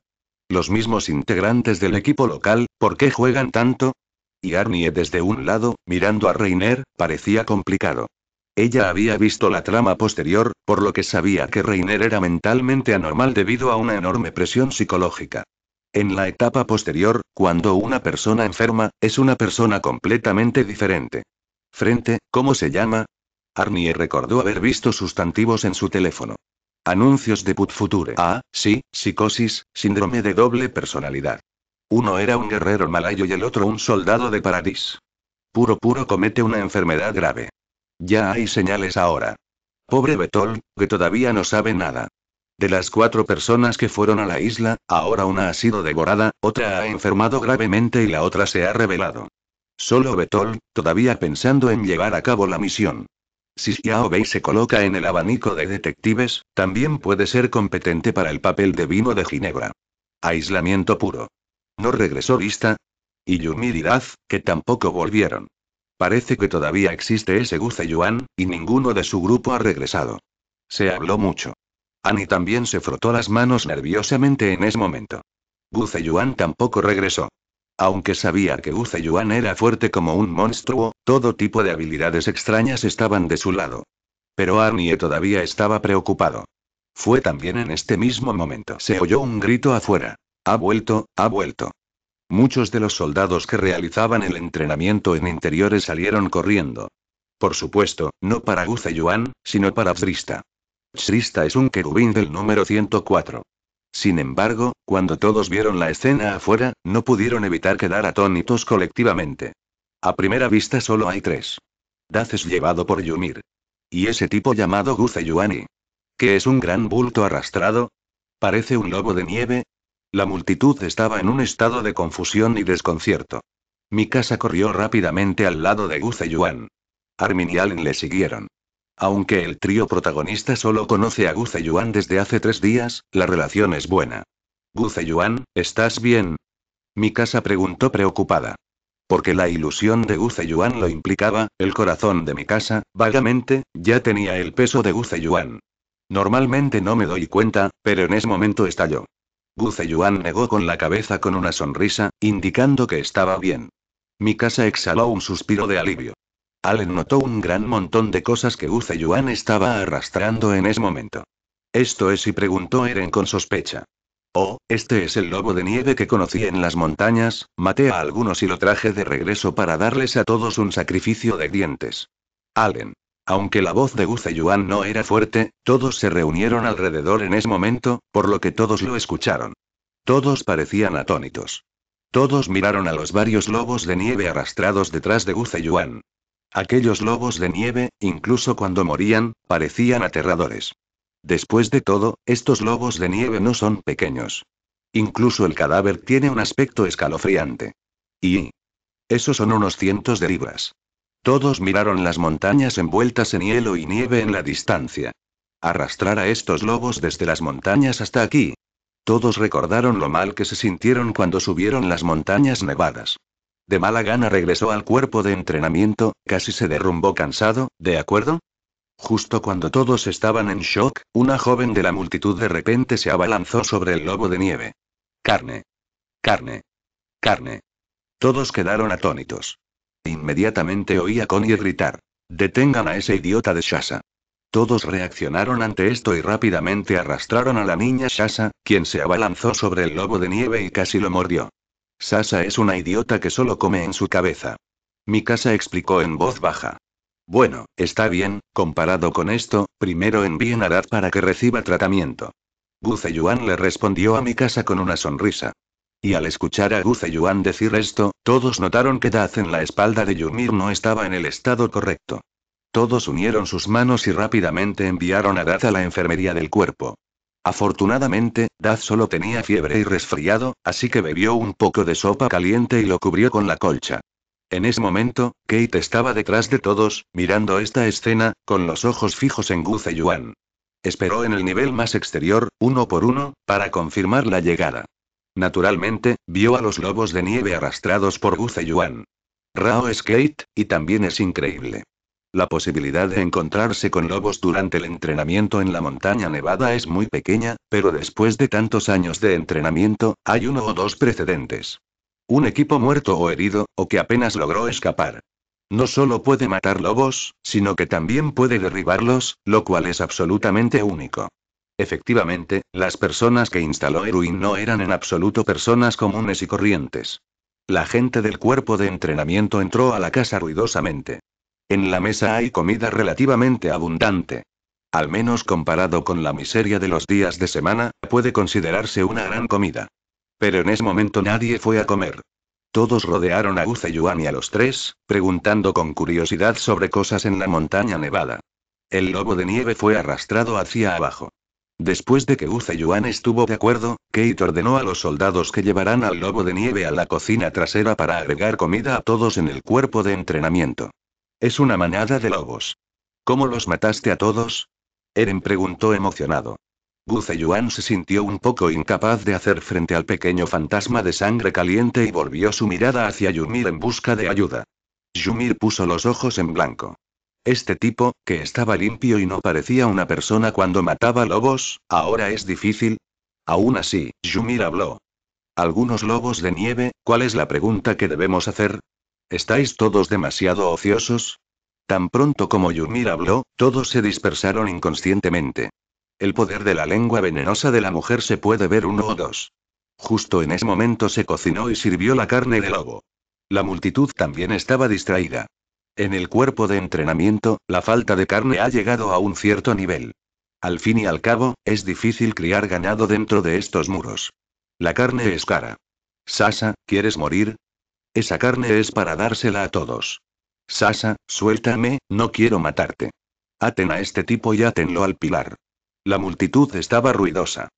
Zeyuan observó la obra con gran interés. Es mucho más divertido que el anime. Pero en ese momento, dos personas llegaron a su mesa con platos. Mirando a Arista y Ymir que vinieron con platos. Zeyuan arqueó las cejas. ¿Ustedes dos no tienen miedo? Arista inclinó la cabeza confundida, mientras Ymir resopló. ¿Miedo de ti? ¿Quién te crees que eres? Zeyuan negó con la cabeza y sonrió. Originalmente pensó que había expuesto los secretos de estas dos personas y también mostró una fuerza inhumana. Si estas dos personas no tienen miedo, al menos se mantendrán alejadas de su factor inestable. Resultado: porque Zeyuan es un compañero, por supuesto que no tendrá miedo. Anuncios de Put Future. Arista explicó después de darse cuenta. Ymir asintió y miró a Zeyuan con cautela. De todos modos, pero Arista, este tipo no es una buena persona, no caigas en eso. Rista de repente se sonrojó y dijo con disgusto. Ymir está diciendo tonterías otra vez. Al ver a los dos discutiendo, Zeyuan no pudo evitar reír. Es difícil sentir la vida cotidiana en el mundo de los gigantes. Zeyuan suspiró. Es por el bien de su propio mundo, para mantener una vida diaria tan ruidosa y armoniosa todo el tiempo, que estableció la Fundación SCP. Oye, Moreno, no te rías ahí, te ves raro. Aunque la sonrisa de Zeyuan era como una brisa primaveral, la boca de Ymir era muy dura. Solo se puede decir que es digno de ser un gigante de mandíbulas. Conoces el pasado de los dos, y aunque no entiendo cómo lo sabes, todavía no sabemos nada de ti. Las palabras de Ymir hicieron que Krista asintiera en señal de acuerdo. Incluso el empático Krista no pudo evitar sentir una gran curiosidad por el misterio de Zeyuan. Zeyuan asintió pensativamente. Está bien, te lo contaré. Al oír esto, Ymir se sorprendió un poco. Este tipo en realidad no se quedó atrás, ¿de verdad quiere hablar de ello? Pero Krista estaba llena de expectativas. En realidad, no soy del distrito de Igansina, vengo de otro mundo más allá del cielo. Krista y Ymir. Cuando los dos oyeron esto, pusieron signos de interrogación uno tras otro. Amigo, si no quieres decirlo, no digas tonterías aquí. Se quejó Ymir insatisfecho. Krista también bajó la cabeza con decepción. Zeyuan negó con la cabeza. Escúchame primero y luego juzga si es verdadero o falso. Ymir puso los ojos en blanco y dejó de hablar. El mundo en el que vivo es un mundo donde todos son relativamente iguales, y todos se iluminan cuando son jóvenes, y luego entran a la escuela para adquirir conocimientos y secundaria, preparatoria, y luego ir a la universidad o al empleo, y cada uno decide qué hacer en función de sus intereses y talentos. La gente usa el hierro para construir automóviles, más rápidos que los caballos, y enormes pájaros de hierro que permiten a los humanos volar libremente en el cielo. Zeyuan comenzó a contarle al mundo de Estrella Azul. Por supuesto, parte de la oscuridad de la política y la fealdad del capital están ocultas. No existe un mundo donde todos sean realmente iguales, solo relativamente. Al principio, Ymir no estaba impresionado. Pero con la descripción de Zeyuan, poco a poco cayó en otro mundo hermoso. Krista también levantó la cabeza y la luz en sus ojos se iluminó gradualmente. Cualquier asunto trivial en boca de Zeyuan sonaba novedoso y hermoso para los dos. Incluso los buenos son un poco irreales. En la isla de Paradis, la gente debe vivir con el miedo constante de los gigantes, la opresión de los reyes y la explotación de los gendarmes. ¿El mundo de Zeyuan no tiene muros? Preguntó Krista con curiosidad. Zeyuan asintió. No hay gigantes, naturalmente no hay muros, no hay necesidad de ellos. ¡Guau! Gritó mientras su pequeña boca se abría ligeramente. Justo cuando los dos estaban inmersos en él. Zeyuan se detuvo de repente. Krista estaba un poco desconcertada y siguió la línea de visión de Zeyuan para mirar a su alrededor. Vi que todos en la cafetería estaban mirando hacia este lado. 104 soldados en entrenamiento, el 80% están mirando hacia este lado en este momento. La voz de Zeyuan era muy baja, y estaba sentado en la mesa de la esquina, y los demás no podían escucharlo. Pero al ver la charla tan candente aquí, todos quedaron sorprendidos. Al fin y al cabo, Krista es un angelito. Pero el chico de Ymir es un tipo muy malo. Además, normalmente protegía a Krista. Unos chicos hablan con Krista y Ymir tiene que envenenarlos durante medio día. Resultado muchos niños tienen dolor en sus corazones. Maldita sea, ¿por qué ese tipo puede hablarle tan sexy a Krista? Ymir, ¿qué estás haciendo? Lengua venenosa. Doble moral, ¿no? Sintiendo la mirada de todos, el bonito rostro de Krista se sonrojó ligeramente. Ymir resopló con frialdad, dispuesto a persuadir a todos para que se retiraran con una lengua venenosa. El silbato sonó desde afuera. Obviamente el tiempo se acabó, es hora de volver al dormitorio y descansar. Ymir miró enojado a todos. Ella no ha escuchado lo suficiente.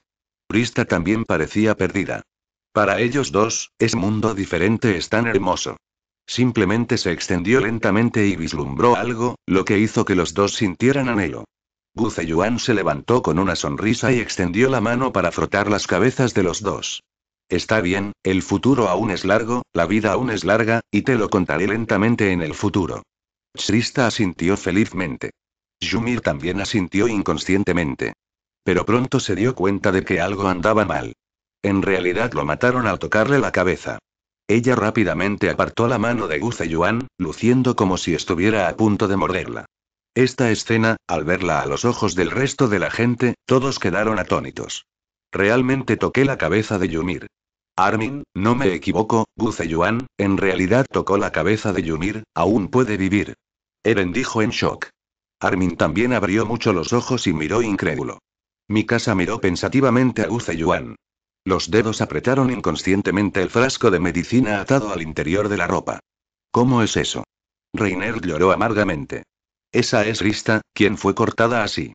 Xiaobei, que estaba en la misma mesa, miró a Reiner llorando y se le formó un signo de interrogación en el corazón. ¿Está realmente bien ser un compañero de equipo? El tiempo pasó rápidamente. Zeyuan es el mismo que antes, cuando entrena, es mixto. Solo cuando se entrena con dispositivos móviles tridimensionales, más o menos con el pensamiento. No es que Zeyuan quiera confiar en dispositivos móviles tridimensionales para aumentar su poder de combate. Es simplemente divertido. Poder moverse rápidamente por el aire es realmente divertido. La única diferencia con respecto a antes es que hay 2 chicas más a mi alrededor y mi casa, que viene de vez en cuando. En cuanto a Blue Star, no habrá fin por un tiempo. Arnie lleva un mes viviendo en Blue Star y todavía hay muchas cosas que desconoce y muchos elementos que no se conocen. Sin mencionar que Krista y Ymir solo podían escuchar la narración de Zeyuan y no podían experimentarla ellos mismos. Sin embargo, solo escucharlo también hizo que ambos lo anhelaran. Después de muchos días de descripción narrativa, los dos desarrollaron gradualmente un verdadero sentido de estrella azul. Al principio no lo creí en absoluto, pero mi actitud de simplemente escuchar una historia se invirtió inadvertidamente. Durante el tiempo de descanso entre los entrenamientos diarios, Krista y Ymir vinieron al lado de Zeyuan. Escuchar la historia se ha convertido en la cosa más esperada por los dos durante la semana. Otro día de entrenamiento. El entrenamiento de hoy es una lucha humana, una persona hace de gángster con un cuchillo de madera, y el otro somete y captura el cuchillo. Anuncios de Put Future. Kate anunció el entrenamiento de hoy. Todos en el número 104 parecían estar un poco desinteresados. En este mundo, la humanidad tiene un enemigo externo unificado. Ese es el gigante. La multitud que retiene al enemigo es un gigante. ¿De qué sirve la lucha humana? Tales pensamientos. Así que todos son negativos sobre este entrenamiento. Después de que Kate anunció el contenido del entrenamiento, se fue directamente. Esa actitud es como si quisiera aprovecharse de la pereza de todos. No se puede culpar a todos por su negligencia. Incluso el instructor permitió que la multitud tocara el pez. Así que, a excepción de algunos idiotas, todo el mundo está básicamente remando. Ymir incluso tiró descaradamente de Rista y se preparó para ir a Zeyuan para escuchar la historia. Sin embargo, Zeyuan, quien siempre había estado abandonado a su alrededor, fue encontrado hoy. Oye, Zeyuan, vamos a practicar. Zeyuan lo miró.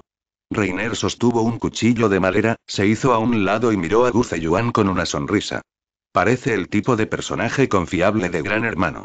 Bueno. Aunque la boca estaba muy dolorosamente acordada.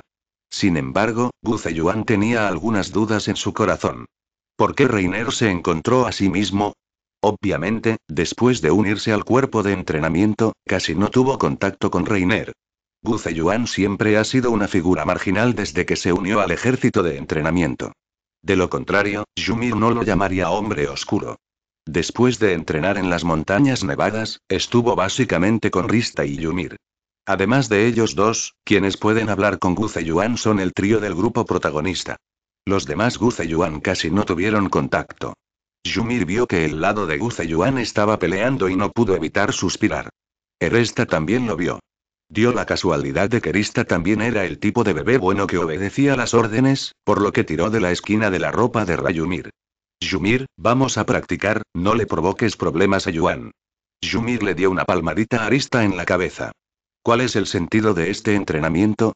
No cuenta para el puntaje total. Veamos la jugada aquí. Rista no pudo ayudar a Ymir, por lo que solo pudo pasar y ver el enfrentamiento. Reiner tomó posición y corrió con un cuchillo corto en la mano. Es rápido. Y mirando la postura, bien entrenado, no parece en absoluto un recién llegado al combate.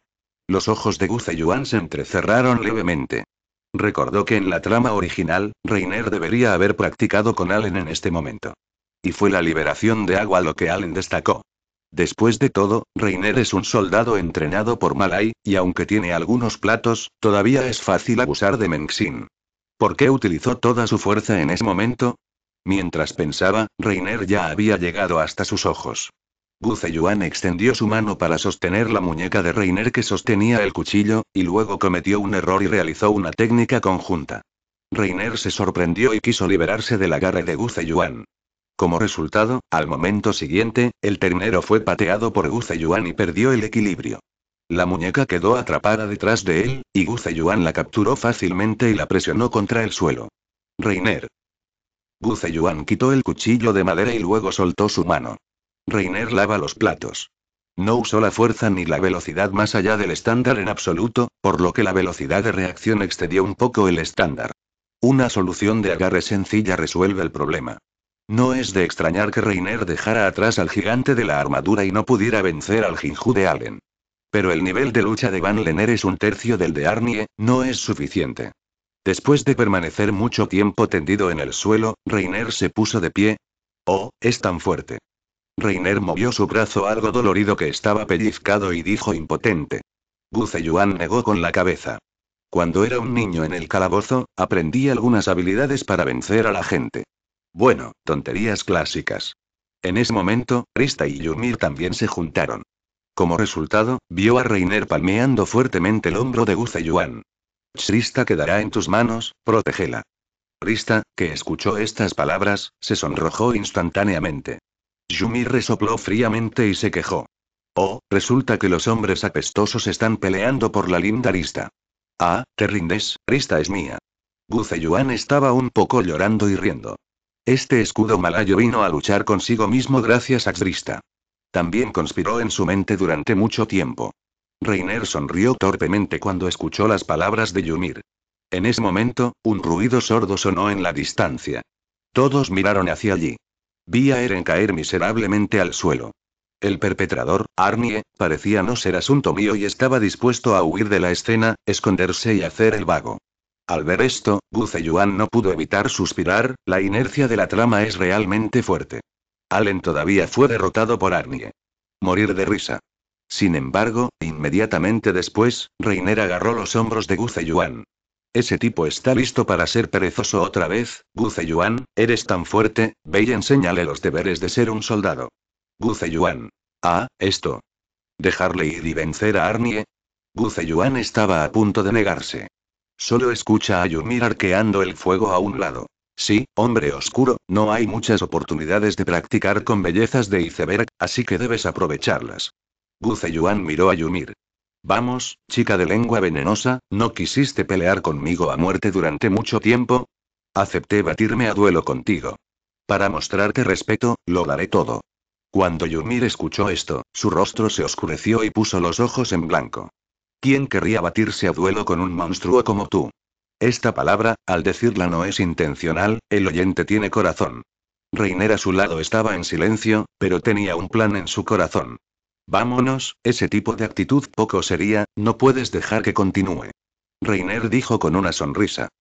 Zeyuan estaba indefenso y caminó hacia Arnie con Reiner. Los dos vinieron a Arnie. Reiner fue condescendiente, miró a Arnie con una cara extremadamente mala y dijo en un tono arrogante: si no quieres quedarte corto, recuerda para qué viniste aquí en primer lugar y entrena bien. Zeyuan vio a simple vista que la expresión de Annie se volvió sombría. Annie suele tener una cara fría y parece que nadie debería entrar. Y en ese momento, fue aún más una expresión de querer matar. En comparación con cuando se despertó después de ser drogado por Zeyuan, no cedió mucho. Reiner vio la expresión aterradora de Anina y su corazón quedó secretamente entumecido. ¿Por qué Arnie parece estar tan enojado? Sin embargo, todavía empujó a Zeyuan hacia adelante. Está bien, Zeyuan, ve a enseñarle. Reiner Arnie empujó a Zeyuan con su revés. Zeyuan miró a Annie enojada y también tenía un poco de nostalgia. Put Future y Ymir, desde un costado, observaba la emoción y no se dejó persuadir demasiado. Arriba, como un hombre. Krista estaba tirando de Ymir lo mejor que podía. Zeyuan adoptó impotente una postura de lucha. De hecho, el nivel de artes marciales de Zeyuan es muy alto. Aunque el chico nunca aprendió. Sin embargo, gracias a Annie y al personal armado de la fundación, Zeyuan obtuvo recuerdos de habilidades de lucha. El virus de luz negra es una trampa total, mientras consigas genes, podrás obtener los puntos de habilidad del oponente. Por otro lado, Arnie también está adoptando una postura. No hubo punto muerto y Arnie de repente estalló en llamas y se precipitó. Elevación de codo. Zeyuan inconscientemente levantó su brazo y bloqueó lateralmente. Annie cambió instantáneamente su movimiento y lanzó un látigo con su pie hacia la pantorrilla de Zeyuan. La mayoría de la gente común no puede reaccionar ante un cambio así. Sin embargo, Zeyuan inmediatamente saltó hacia atrás y esquivó este golpe. Como resultado, Arnie falló el golpe y atacó directamente.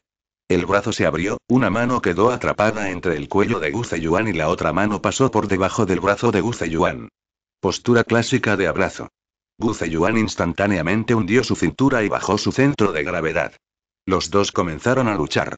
En ese momento, Zeyuan escuchó a Annie decirle al oído. Reiner, sospechan que eres un gigante por la montaña nevada, y ahora están tentados de hacerte daño y observar la resistencia. Esta fue la primera vez que Annie habló con Zeyuan desde que ingresó al cuerpo. Después de todo, la naturaleza de Arnie, inexplicablemente hablando con un extraño, es demasiado normal. Reiner y Aobei lo notarán. Zeyuan quedó atónito. Sintió que algo andaba mal con Reiner. De alguna manera llegó a él la práctica. Resultó que cuando estaba entrenando en las montañas nevadas, se comportó de manera un poco anormal, por lo que Reiner sospechó que era un gigante. Después de todo, el equipo de Zeyuan, el entrenamiento de la montaña de nieve no solo mató a la manada de lobos de nieve, sino que también la trajo de regreso con un peso. Había incluso un número para enfermos. Reiner sospechó que Zeyuan era un gigante y usó el poder de un gigante en la montaña nevada para lograr tal milagro. Así que el escepticismo es el motivo de Reiner. Al parecer Rista era solo un escudo.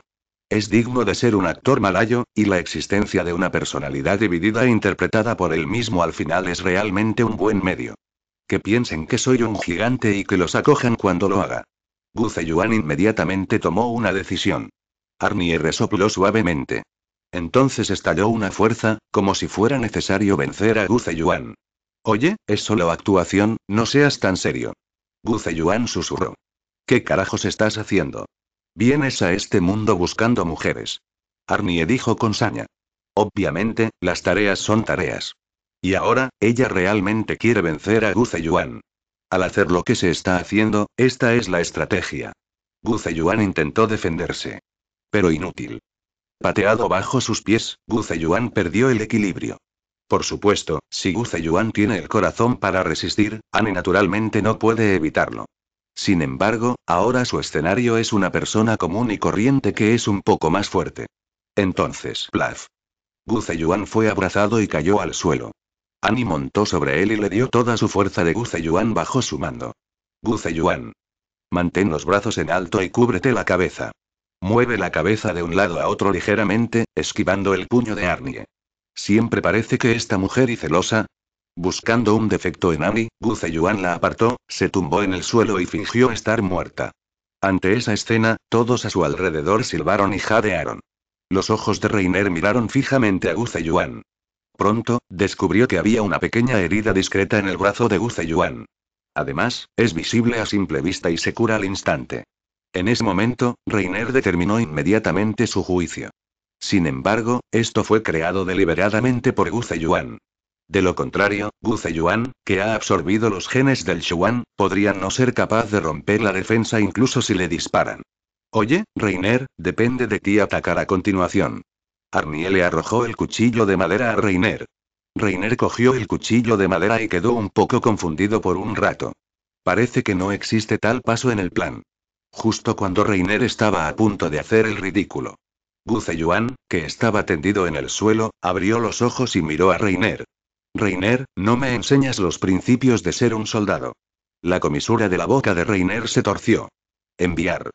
Sí, hay momentos en que los soldados no pueden retirarse, ahora sí. Reiner dijo con voz profunda. También quería saber que, como guerrero en su ciudad natal, no podría vencer a una mujer con su propio escudo malayo. Entonces sí. Reiner rugió y corrió hacia Arnie.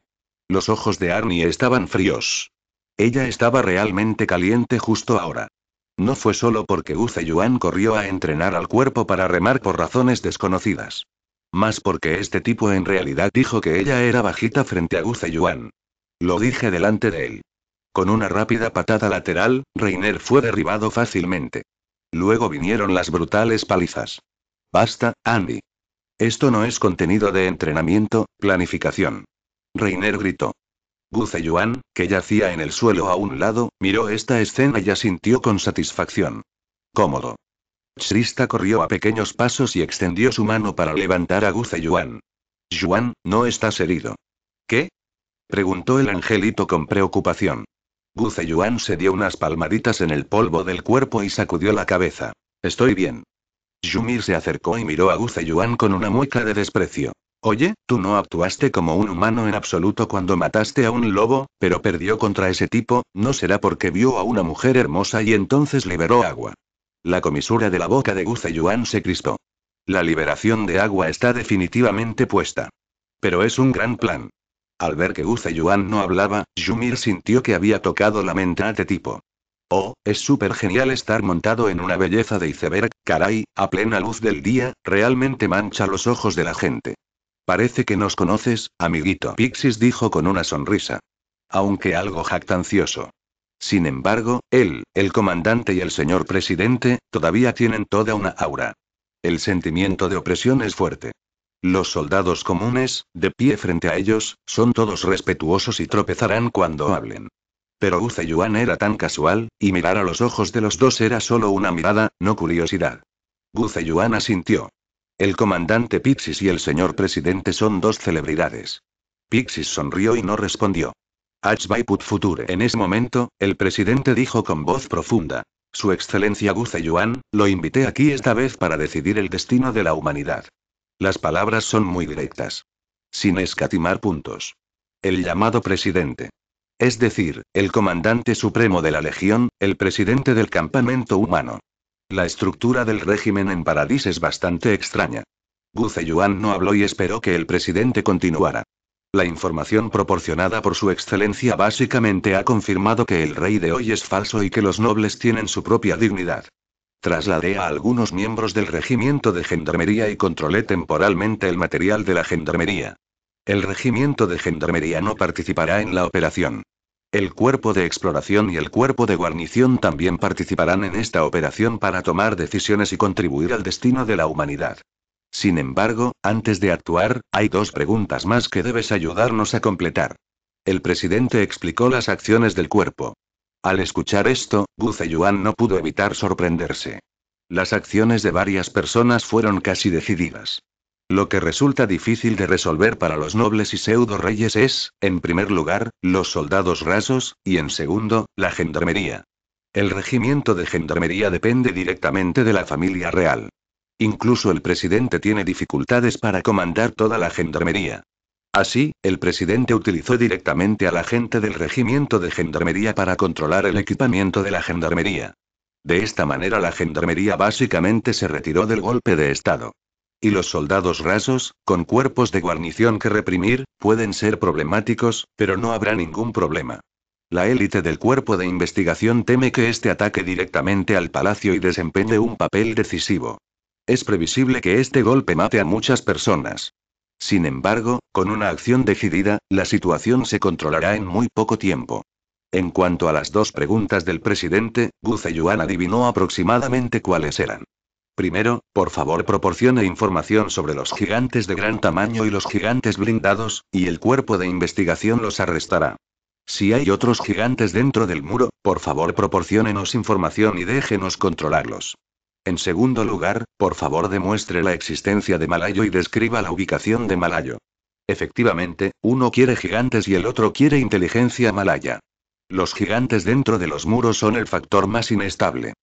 Zeyuan dijo anteriormente que sus compañeros lo controlaban, aparentemente el presidente no podía creerlo. Después de todo, siempre surgen problemas con los gigantes. Con el aterrador poder de los supergigantes y las armaduras, la catástrofe del muro de María se repetirá. Si también se rompe el muro de Rose, los seres humanos que se encuentran dentro del muro pueden perecer. Y pide inteligencia malaya. Al final, no hay confirmación de la existencia de malayos dentro del muro. Se requiere una verificación adicional antes de poder tomar una decisión sobre la dirección a seguir. En cuanto a por qué no se ha implementado la inteligencia, ya ha hecho un gran movimiento, preparándose para tomar medidas contra Wang Zheng. Presumiblemente, la razón es que el partido del cuerpo ha determinado que Wang Zheng ha ocultado la verdad del gigante. Y se descubrió que el rey era un pseudo-rey, un títere de la nobleza. Solo por estos 2 puntos, el actual Wang Zheng ha sido condenado a muerte. Independientemente de que el malayo sea real o no, la rebelión debe llevarse a cabo.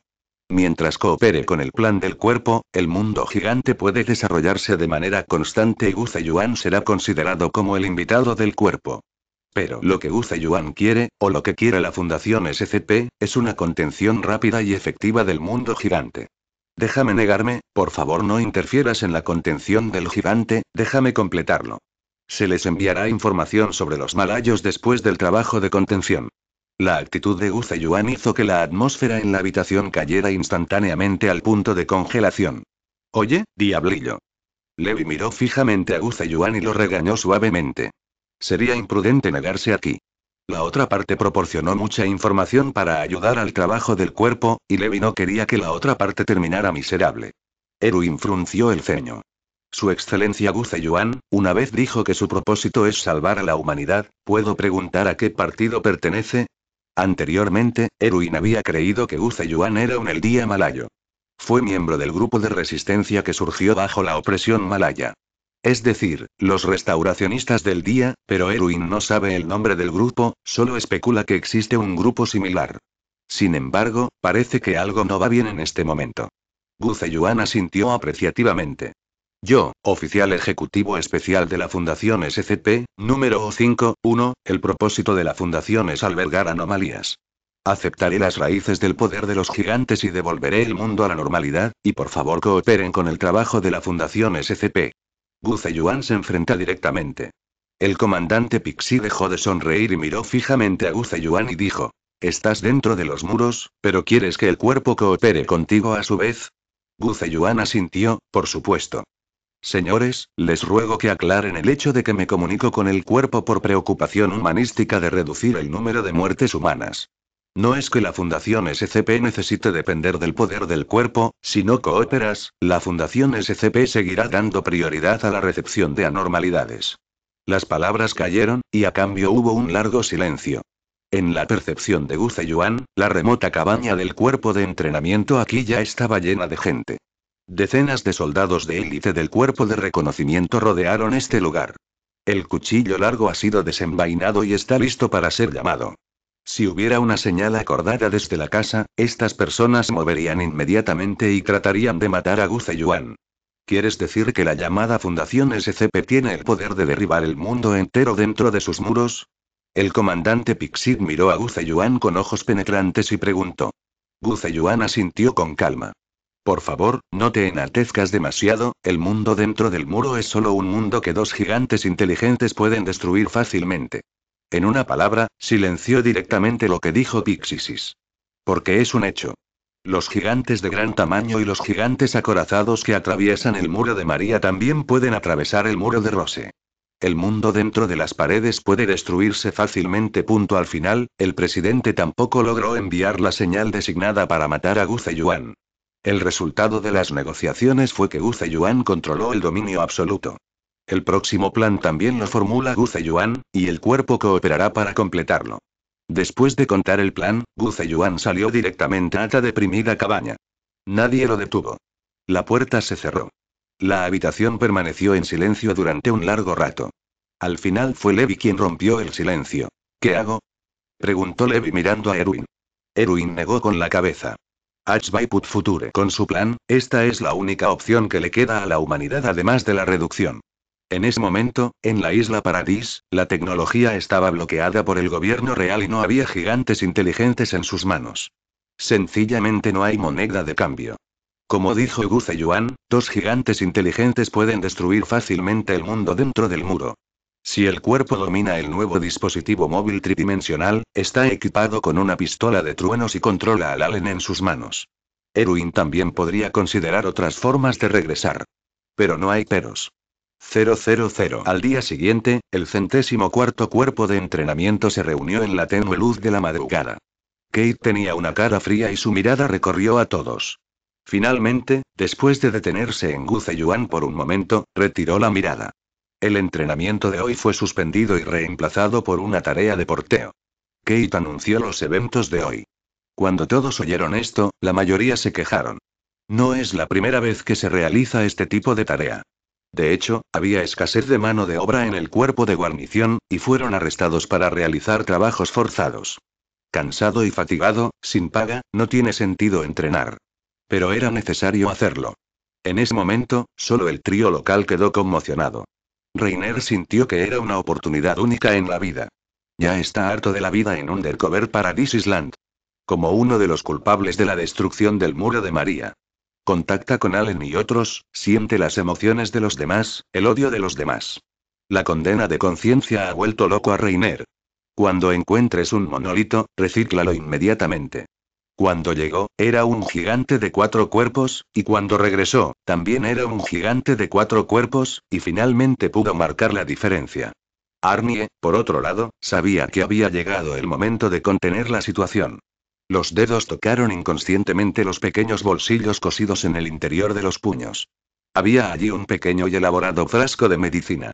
Ante las quejas susurrantes de muchos soldados en entrenamiento, todos fueron llevados al lugar del objetivo. Era una tierra desolada fuera de la ciudad. Prácticamente no hay casas alrededor. Sin embargo, por alguna razón, había docenas de troncos altos en el suelo. Separarse unos de otros por cierta distancia. La tarea de hoy es llevar estos troncos a la ciudad. Kate ordenó y luego comenzó a organizar en grupos. Eren miró el tronco a lo lejos, un poco desconcertado.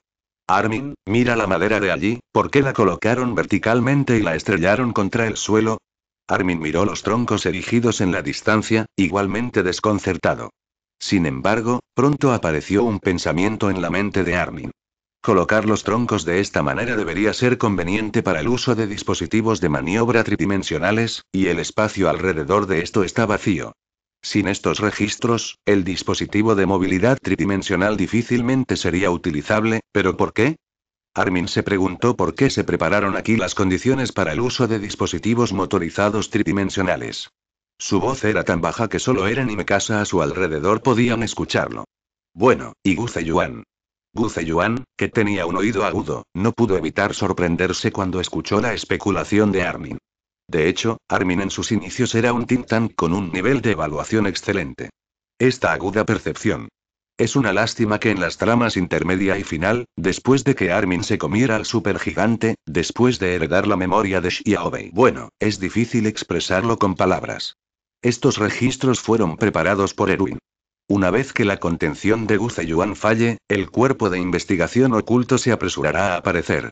Erwin no pondrá todas sus esperanzas en Zeyuan. Por lo tanto, es necesario poder utilizar aquí dispositivos motorizados tridimensionales. Los entrenadores se dispersaron para llevarlos a fin de no causar demasiadas bajas. Luego de la agrupación, los entrenadores procedieron a realizarla en pequeños grupos. Ymir y Trista estaban en un grupo, y los dos estaban a punto de llevarlo, pero Trista vio a Zeyuan caminando silenciosamente. «Yuan, ¿pasa algo?», preguntó Trista con curiosidad. Pero vio que Zeyuan comparó un gesto silencioso. Aunque desconcertado, Trista bajó la voz y dejó de hablar. Ymir también estaba desconcertado, pero vio a Zeyuan saludándola. Cuando se acercó, escuchó a Zeyuan decir con voz profunda: «Ymir, aléjate de aquí con Trista en un momento, el cuerpo no te restringirá, pero trata de mantenerlo lo más secreto posible. Si puedes, lleva contigo también a Alam Yeager». Al oír esto, tanto Ymir como Trista fruncieron el ceño. «¿Qué quieres decir?». Aquí, sintiendo que algo andaba mal, Ymir quiso hacer 2 preguntas más. Zeyuan negó con la cabeza directamente y les dejó actuar. Aunque los 3 no llevan mucho tiempo juntos, tienen plena confianza el uno en el otro. Después de todo, Zeyuan ha desacreditado el viejo fondo de todos, y se tratan con franqueza, y el grado de confianza es naturalmente alto. Por lo tanto, después de que Zeyuan se fue, Ymir tomó arista y huyó mientras todos no prestaban atención.